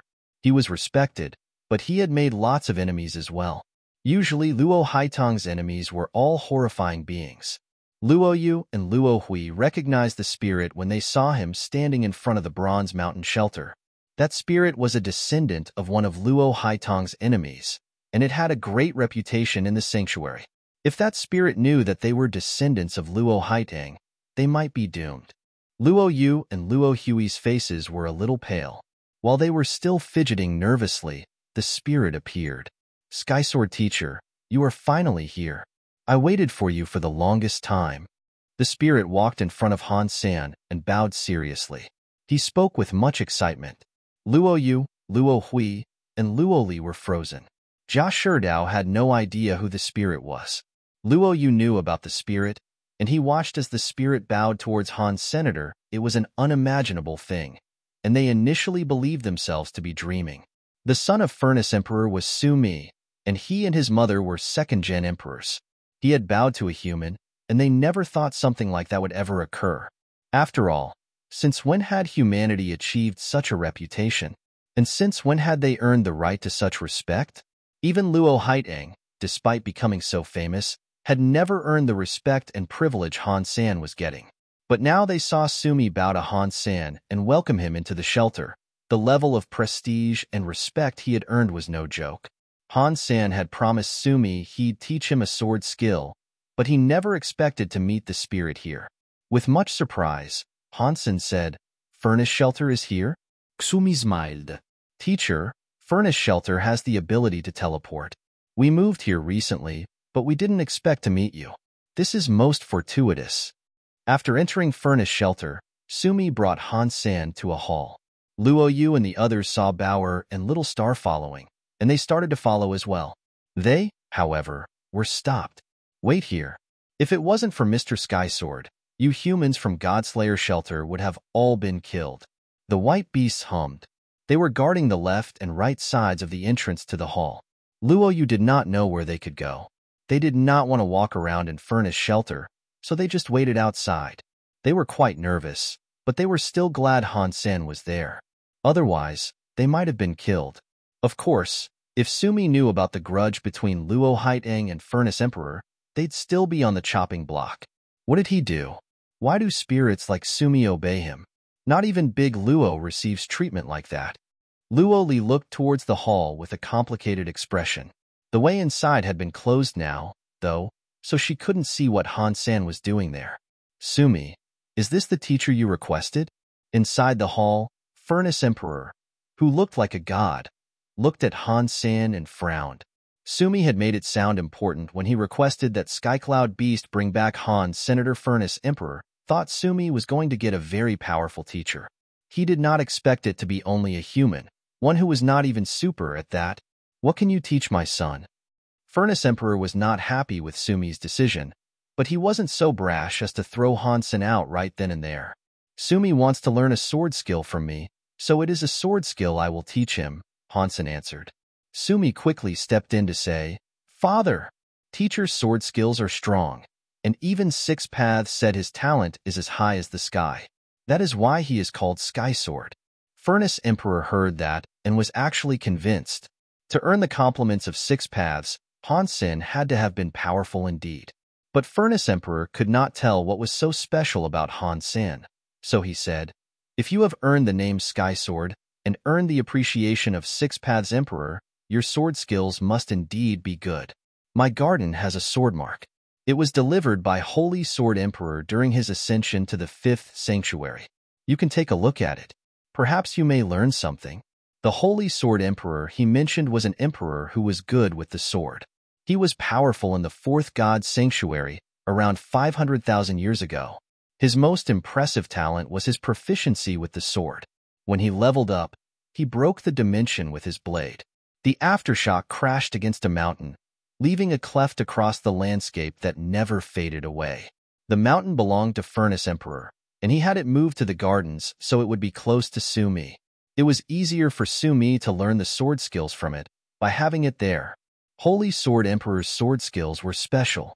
Many sword elites had made the pilgrimage to visit that scar, but more often than not, they did not learn anything. Some were very seduced by it, though, and some even came close to losing their sword heart. Furnace Emperor wished to let Han Sen take a look so he could test the fortitude of the human's mind. If the scar did claim Han Sen's heart and he was seduced by the sword mind, no matter how good people said he wouldn't be a good enough teacher for Sumi. Sumi knew this was Furnace Emperor's game, but he didn't think Han Sen would end up getting seduced by the sword mind. So, he said, "Teacher, let me take you to the sword mark." Han Sen and Furnace Emperor did not have much to talk about. Talking to the spirit, who was sitting loftily on his throne, was boring. So, he was happy to leave with Sumi. Han Sen brought Bauer along with him to the garden. And while it was called a garden, it was huge. The 1,000-meter-high mountain only took up a fifth of the space there. Han Sen looked at the mountain. There was a sword mark there that had almost cut the mountain in two. Sumi explained, Holy Sword Emperor broke the vacuum with his sword and created a way that led him to the 5th sanctuary. The sword waves landed on this mountain and left a sword mine behind. Many sword elites have come to face this, but left with nothing. I come here to try and learn from the mark, but not even I can learn a thing. If it was left behind by a sword emperor, you should have been able to learn something, Han Sen said, with confusion. Standing at the door, Han Sen felt an insanely scary presence stemming from the sword mark. The sword mind was strong. Just being near it should have allowed for some sort of learning. Just like people said, if you read 300 poems and still cannot write your own, you will at least be able to read. You cannot walk away with absolutely nothing. Teacher, you don't understand. Holy Sword Emperor's sword mind is special. Many Emperor-class elites visit here, and none of them learn anything. Many of them get seduced and almost lose themselves completely, Sumi explained as he brought Han Sen through the garden. In the spirit hall, Furnace Emperor and a female spirit watched through an old mirror as Han Sen entered the garden. If that human does not get seduced by the sword mark, will you really let Sumi become his student? The female spirit frowned while watching the video feed. If he does not get seduced by the sword mind, and with what Six Paths Emperor has said about him, I can only presume he is qualified, Furnace Emperor said. The female spirit shook her head. My son's teacher should be the strongest swordsman in the world. Being qualified is not enough for me. Han Sen entered the garden and felt the sword mind's influence emerge from the cleft. The sword mind was strange. Most swordsmen would give people a sharp feeling or a strong sensation of intimidation. But this sword mind in particular was different. It toiled back and forth like waves, endlessly. It didn't feel intimidating, per se, but it was hard and tough. It felt as if the sword mind was not strong at first, and everyone had the chance to battle it through their own sheer will. It wasn't a task only reserved for the capabilities of super beings, though. Those who were gemstones confront it just as well. There were no disadvantages to having a weaker body, but the sword mind, despite not feeling very strong, would perplex most swordsmen and leave them unsure of how to proceed. Not even super elites had managed to tame it, and they were often negatively affected by it. When people first see it, they aren't sure if this really is Holy Sword Emperor's sword mark. They have to spend a while getting a feel for it before they acknowledge how frightening it can be. This sword mind is like an endless river. The pressure it exudes builds up over time, and the more pressure that builds up, the stronger it becomes. Gemstones class creatures can watch it for a few days, and without being affected. Super elites can hardly even make it 10. They are affected after some time, and they might even suffer injuries. In some cases, their faith can be broken and their own sword mind damaged, Sumi said. Han Sen nodded. He had sword skills, and although it wasn't the best, he had a sword mind of his own, especially after seeing Six Paths Heartsword. Ever since, his sword skills had developed to become something special. If he was affected by Holy Sword Emperor's sword mind, it would be a great loss. Sumi went on to say, don't try to use your own sword mind against Holy Sword Emperor's sword mind. His sword mind is like water. If you use your sword mind against it, it'll be like trying to go against the stream. The more strength you use, the more pressure will be put against you. If you don't go against it, you could at least last a few days. If you willingly go against it, I'm afraid you wouldn't last a day. In only a few hours, your sword mind might be irreparably damaged. It looks tame, but it is actually overbearing, Han Sen said. Well, it did come from an emperor of the sword generation, Sumi said. Han Sen felt the sword mind's rush and likened it to a lapsing tide. He thought to himself, I have practiced Heartsword. My sword skills are tough. I can challenge the water, never giving up. Going against Holy Sword Emperor's sword mind is a perfect opportunity to make my Heartsword stronger. Han Sen knew that Furnace Emperor had asked him to go there to see the mark as a form of test. Han Sen didn't really want to teach Sumi, so it didn't matter that he had to take this detour. He wasn't in a particular rush to give Furnace Emperor an impressive demonstration. Han Sen used his sword mind, and then the mark's sword mind that was previously tame suddenly began to swell. The stronger Han Sen pushed his sword mind, the more pressure the other sword mind brought down on him. It was just as Sumi had explained. Sumi saw Han Sen use his sword mind against Holy Sword Emperor's sword mind, and he became very excited as he watched them fight. His sword mind looks like Heartsword. There is definitely a bit of difference between his and Six Paths variants, however. Furnace Emperor watched Han Sen use his sword mind. He could see it all. Furnace Emperor had fought Six Paths once. He lost, but the experience made him very familiar with Six Paths sword skills. Sumi's mother, Fire Empress, frowned. Sumi told him what he knows about Holy Sword Emperor's sword mind, and still he uses his own sword mind to go against it. He is brave, but he is too arrogant. He is not suitable to be Sumi's teacher. Furnace Emperor shook his head. Don't be so sure.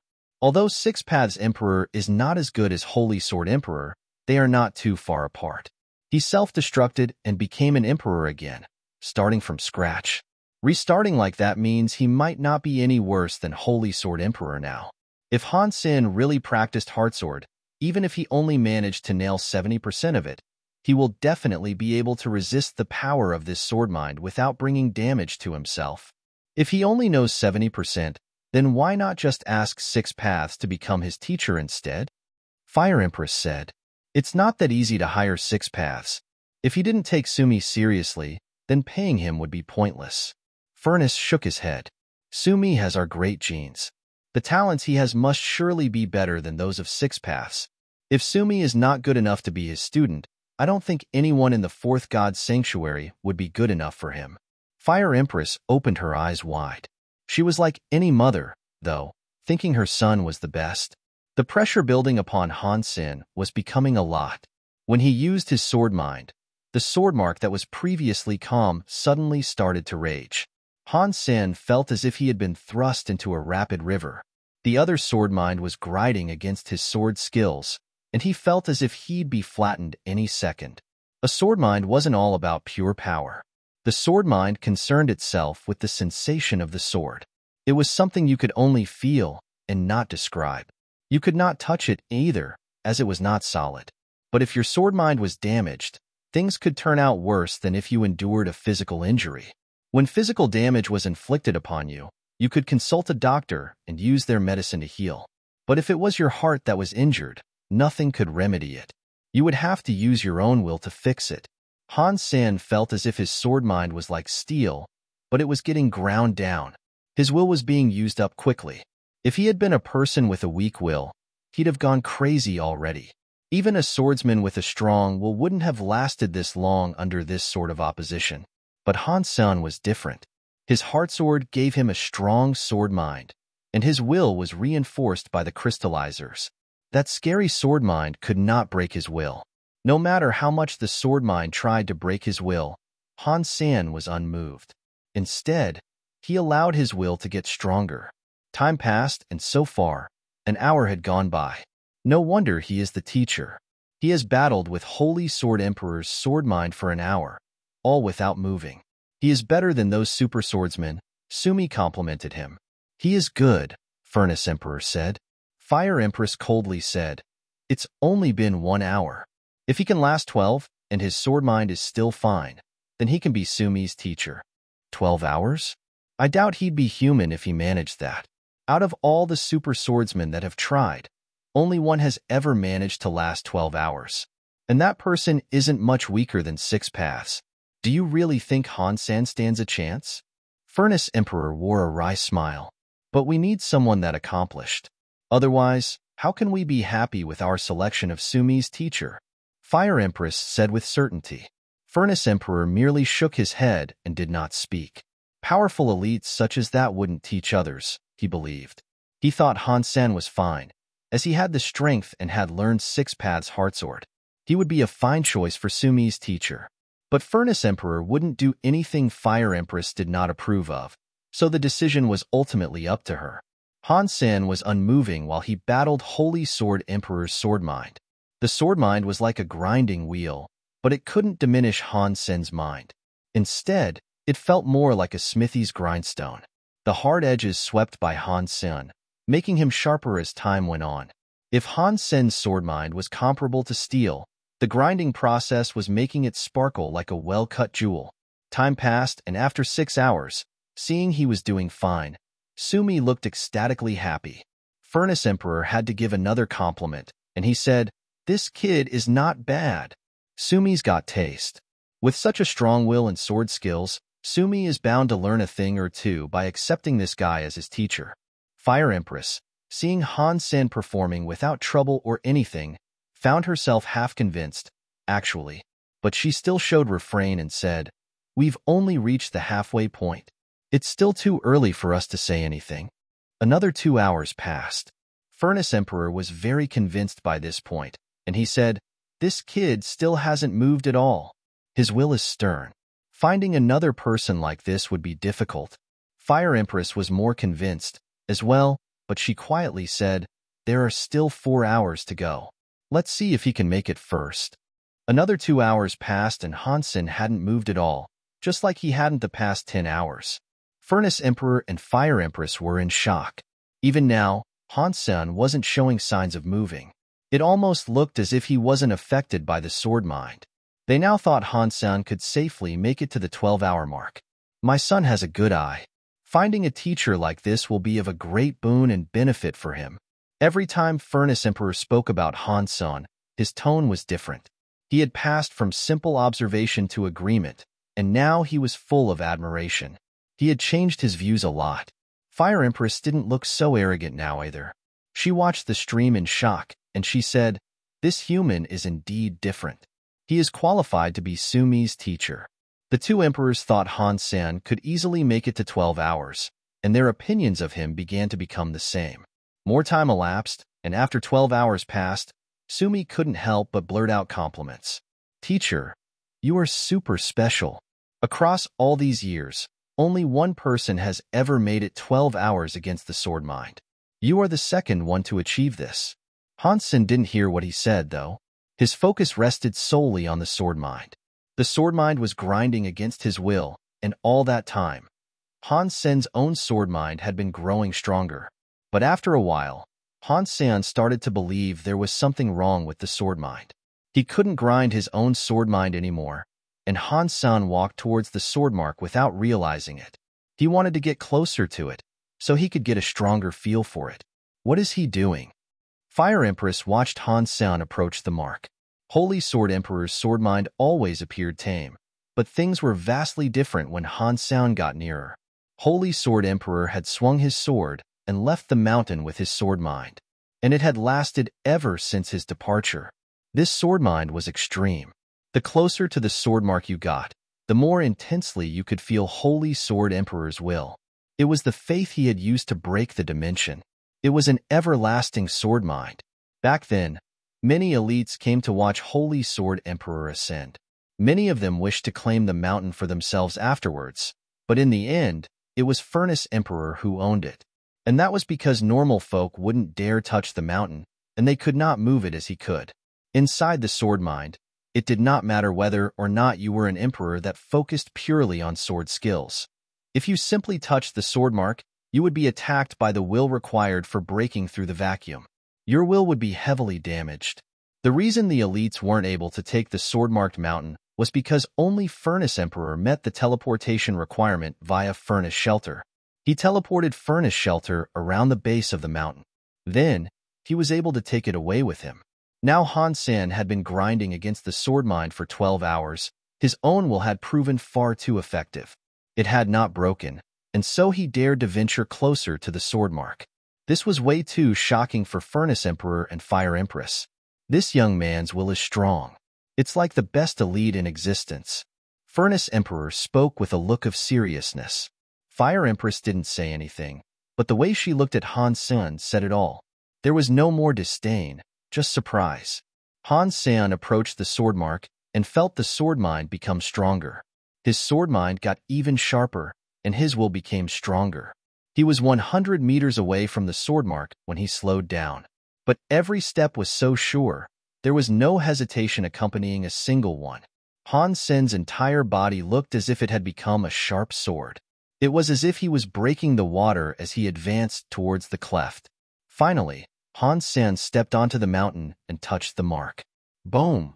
The endless sword mind came at Han Sen like the ceaseless discharge of an infinite river. It was like putting Han Sen's sword mind into a river of time to remain washed forevermore. Furnace Emperor and Fire Empress faces changed. They did not expect Han Sen to approach the mountain and use his hand to physically touch the sword mark. That mark had been left behind by an elite that was halfway through the process of becoming a god.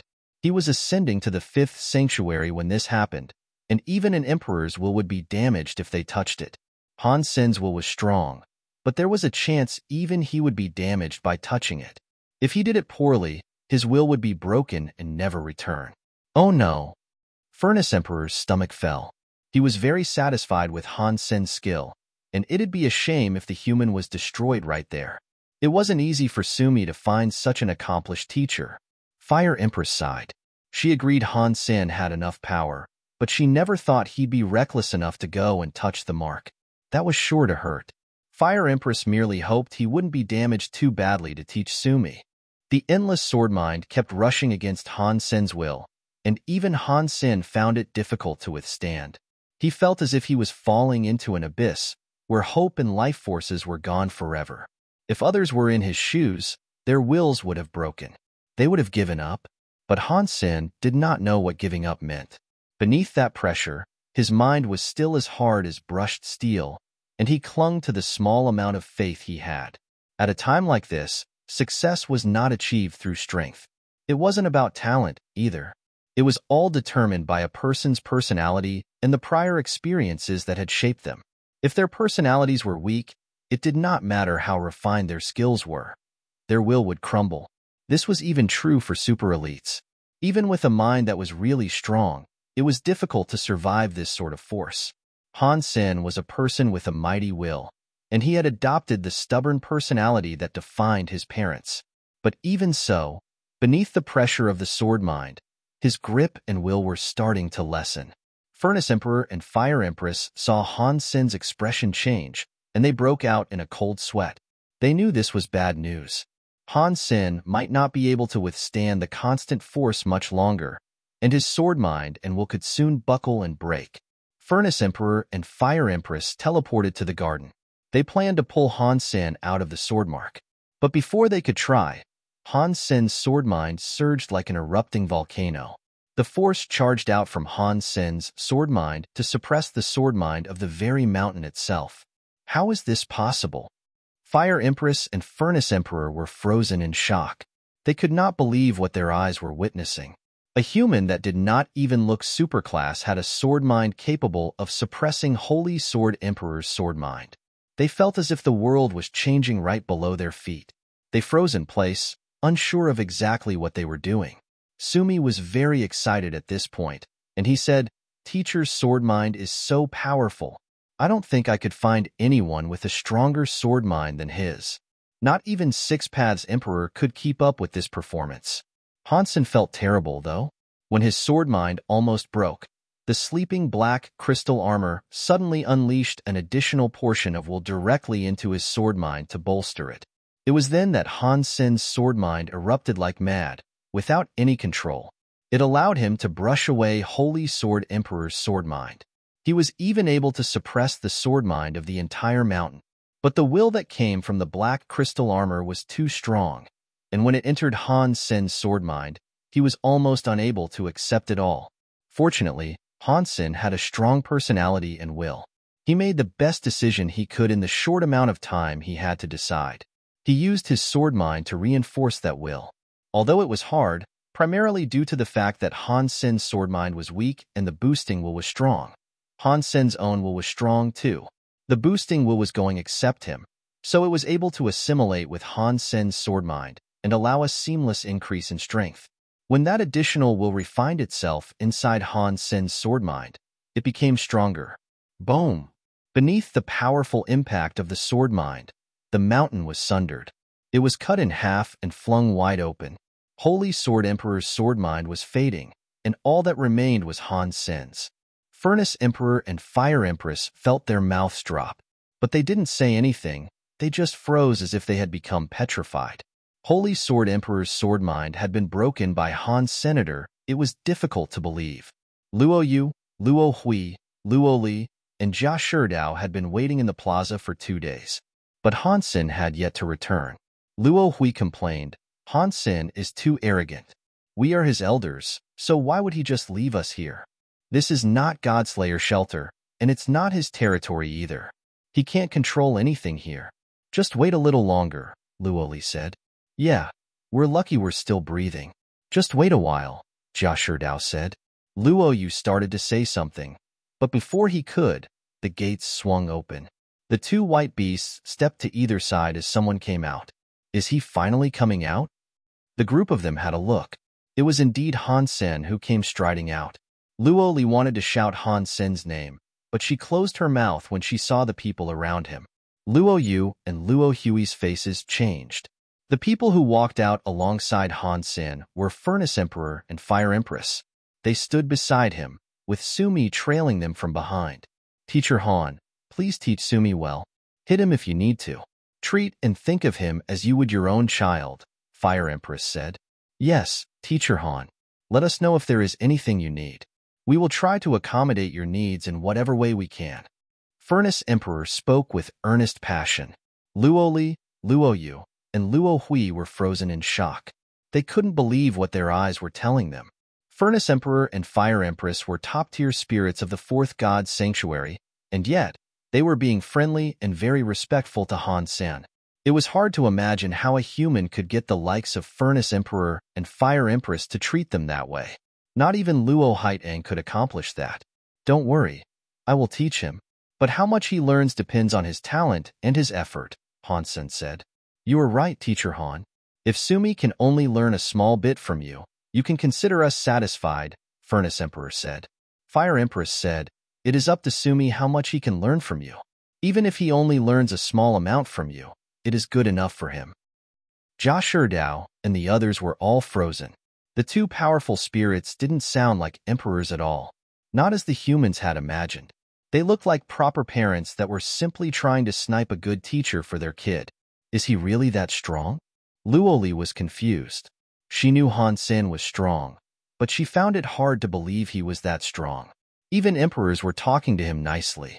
She hoped her own child might one day be able to study underneath his wing. Luo Hui and Luo Yu's brains were just empty. They could muster no reaction. When they walked out of Furnace Shelter with Han Sen, they still felt as if they were in a dream and none of it was real. Sumi followed Han Sen out of Furnace Shelter. He was going to travel with him as a student. Han Sen wasn't very good at teaching, but even if he only took the time to teach Sumi some skills of the Alliance, it would be enough.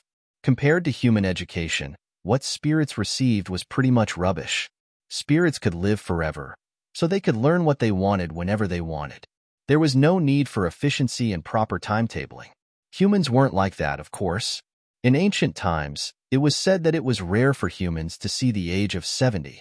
That was considered a very old age, but a human's learning capabilities declined after the age of 30 anyway. Therefore, a core principle for humanity was the need for studying effectively and in a timely manner. Humans always tried to find the best ways to learn and absorb knowledge in the shortest amount of time. There were many different ways to study, but all of them were highly organized. This had been very important in ancient times. It didn't matter whether someone went to a public school or went to a private martial hall. The education they received had been refined for millennia. It was far better than anything spirits ever received. Han Sen did not think it would be difficult to teach Sumi. He asked the AI to formulate a plan and course of education for Sumi, too. There were humans in Furnace Shelter, but no one really ever listened to them. Sumi certainly wouldn't, especially since he was Emperor class. He had never taken the time to learn how humans studied. What Han Sen presented him with was all new. It fascinated him, and he put a lot of effort into studying as hard as he could. Luo Li, Luo Yu, and Luo Hui looked weirded out. They thought Han Sen's teaching method was so dull and average. They expected him to teach Sumi something grand and powerful. After seeing this, they wondered why Sumi would have such great respect for him. They could not understand why Furnace Emperor and Fire Empress had treated Han Sen so well, either. But still, they kept their thoughts to themselves. They were a bit scared of Han Sen, and they did not want to criticize him. Han Sen, why don't you come to Godslayer Shelter with us? After they left the Valley of Sand, Luo Li invited Han Sen to come back with them. I'm going back to my own shelter. Take care. Han Sen was not a fan of the Luo family, and so he didn't want to stick with them very long. He brought the Silver Fox, Sumi, and the rest to leave with him. Jia Shidao knew the Luo family's relationship with Han Sen was strained. He didn't say anything regarding that, but he did think to himself, it's difficult to discern the intricacies of genes. I am afraid the Luo family will fall, and when it does, the Han family will rise to supersede them. Maybe Han Sen will one day become better than Luo Haideng himself. It looks like the Iron Fist Martial Hall will need to morph to accommodate the coming change. Han Sen brought Sumi with him to his shelter. His new guest was a second-gen super spirit, so no creatures or spirits gave them any trouble on the return trip. Han Sen did not go back to God's Ruin, and Sumi told them the place was shut down now, anyway. It would be many decades before it reopened.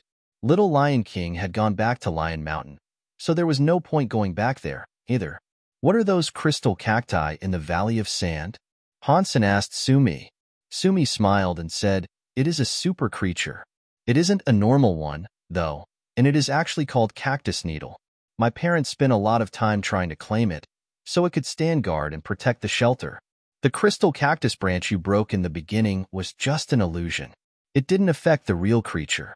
Unless you find its real body and kill it, it can just keep on summoning illusions like that. The illusions are all strong, just like super creatures, too.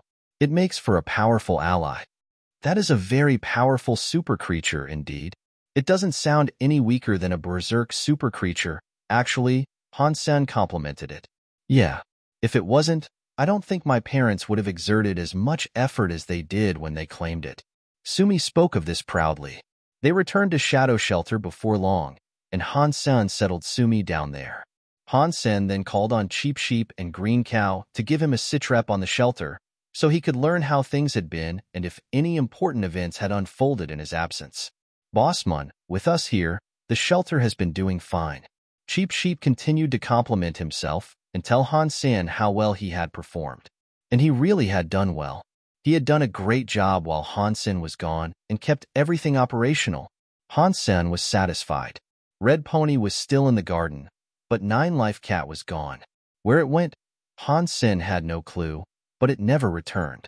Gu Qingcheng and Elysian Moon remained comfortably in the shelter, and it seemed as if they weren't keen on the concept of leaving. Gu Qingcheng rarely left the shelter, but Elysian Moon frequently did. She came back from time to time, but she never communicated with Han Senator. She would always come back and return to Gu Qingcheng's side. Han Sen wanted to ask Gu Qingcheng a few questions, and see if she was the number 4 mentioned in the diary, but after thinking it over for a while, he decided to go back to the Alliance first. He wanted to see his family and his son. Han Sen had been gone for a long time, and he had missed them quite a bit. It is a shame little flower is too young and cannot go to the shelter. And I don't have enough power to ensure Ji Yanran could become a demigod safely.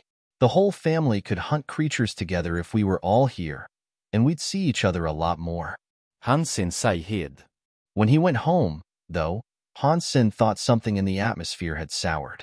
Luolan and Ji Yanran were already there waiting for him, and when they saw him, they looked at him as if he was a criminal. Has something happened? Han Sen asked quickly.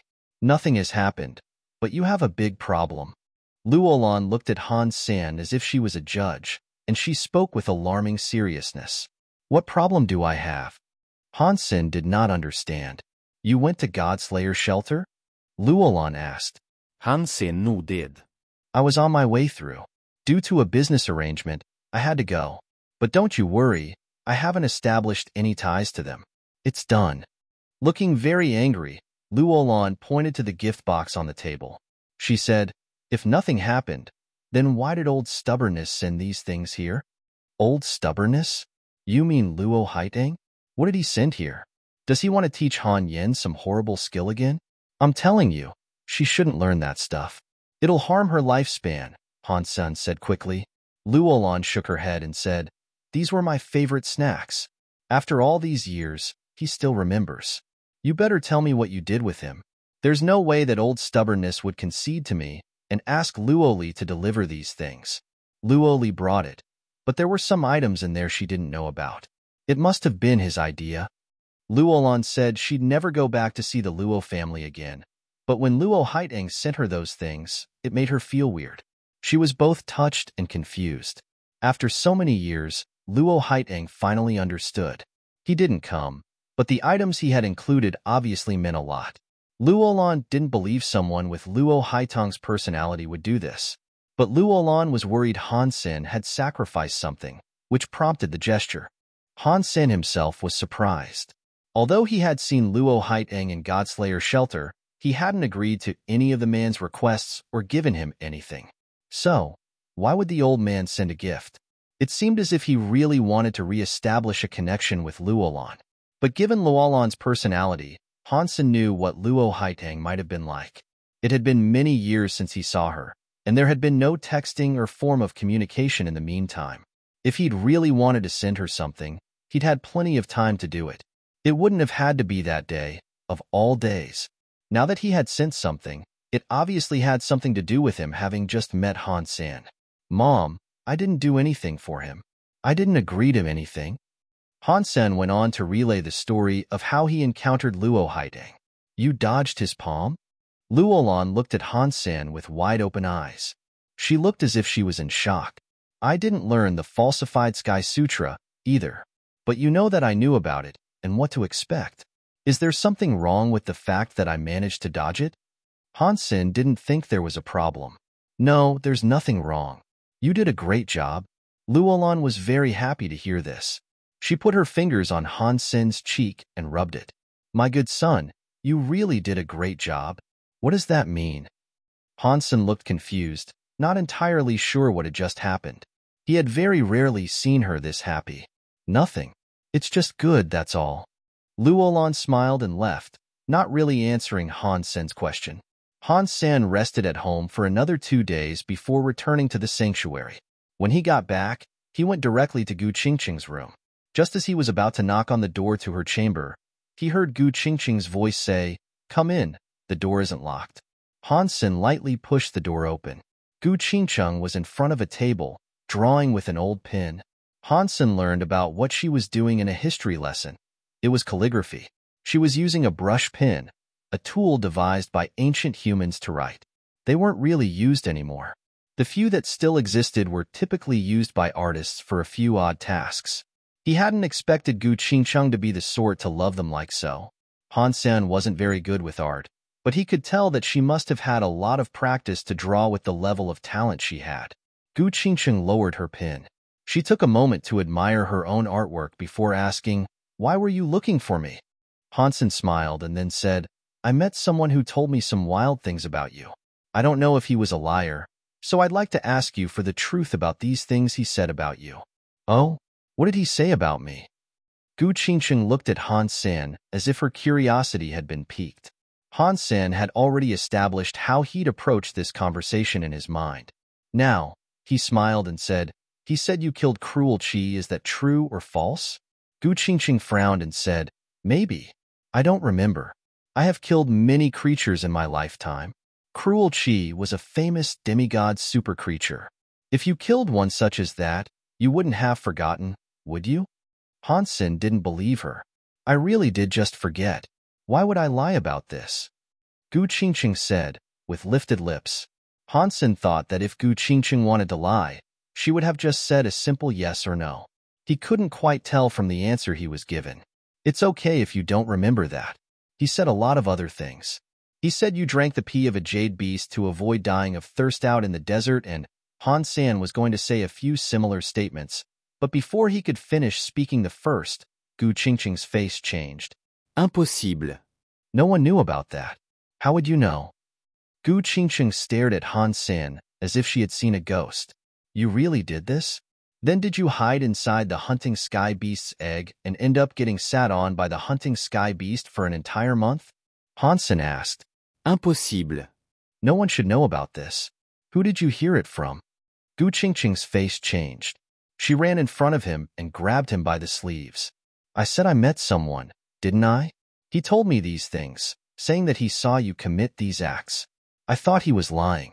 I had no idea he was telling me the truth. Han Sen was both surprised and happy.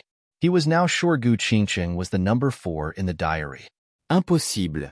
When I did these things, humans did not even know what a steamer was. Who could have seen me? Gu Qingqing looked annoyed. Han Sen frose. His eyes opened wide as he looked at her, and he said, "Steamer? That is something from ancient times. Were you in the sanctuary all the way back then?" Han Sen couldn't believe what he was hearing, but Gu Qingqing had unwittingly proved what he wished to know. Gu Qingqing frowned as she stared at him. She said, "You are right. I am from that era. I was in the sanctuary even during ancient times. Tell me who told you this stuff. When I did these things, humans could not appear in the sanctuaries. They shouldn't have been able to see me. No way. Back then, there were no teleporters. There weren't even generators. How were you able to enter the sanctuary? You're joking, right?" Han Sen heard every word, but he found it hard to believe. "Does it look like I am joking?" Gu Qingqing said coldly. "But that is not right. Even if you entered the shelter, that would have been at least 10,000 years ago. Even as a demigod, your few hundred-year lifespan should have long been over. How have you lived for so long?" Gu Qingqing had admitted to something quite strange. He didn't believe it. "I don't care if you believe it or not. I only want you to tell me who told you this stuff." Gu Qingqing's face looked dim. A chill had run down her spine. The things she had done were something no other human could have seen. The things Han Sen spoke of were events she believed no one else would know about. Spirits and creatures couldn't have known either. Now that Han Sen had said this, it spooked her quite a bit. If someone knew about these things, then it meant someone had been watching her in ancient times and even up until now. This was a pretty scary thing to learn. "Is there a way for you to prove to me you hail from ancient times?" Han Sen saw that she wasn't actually joking. He had a number of different questions he wished to ask her,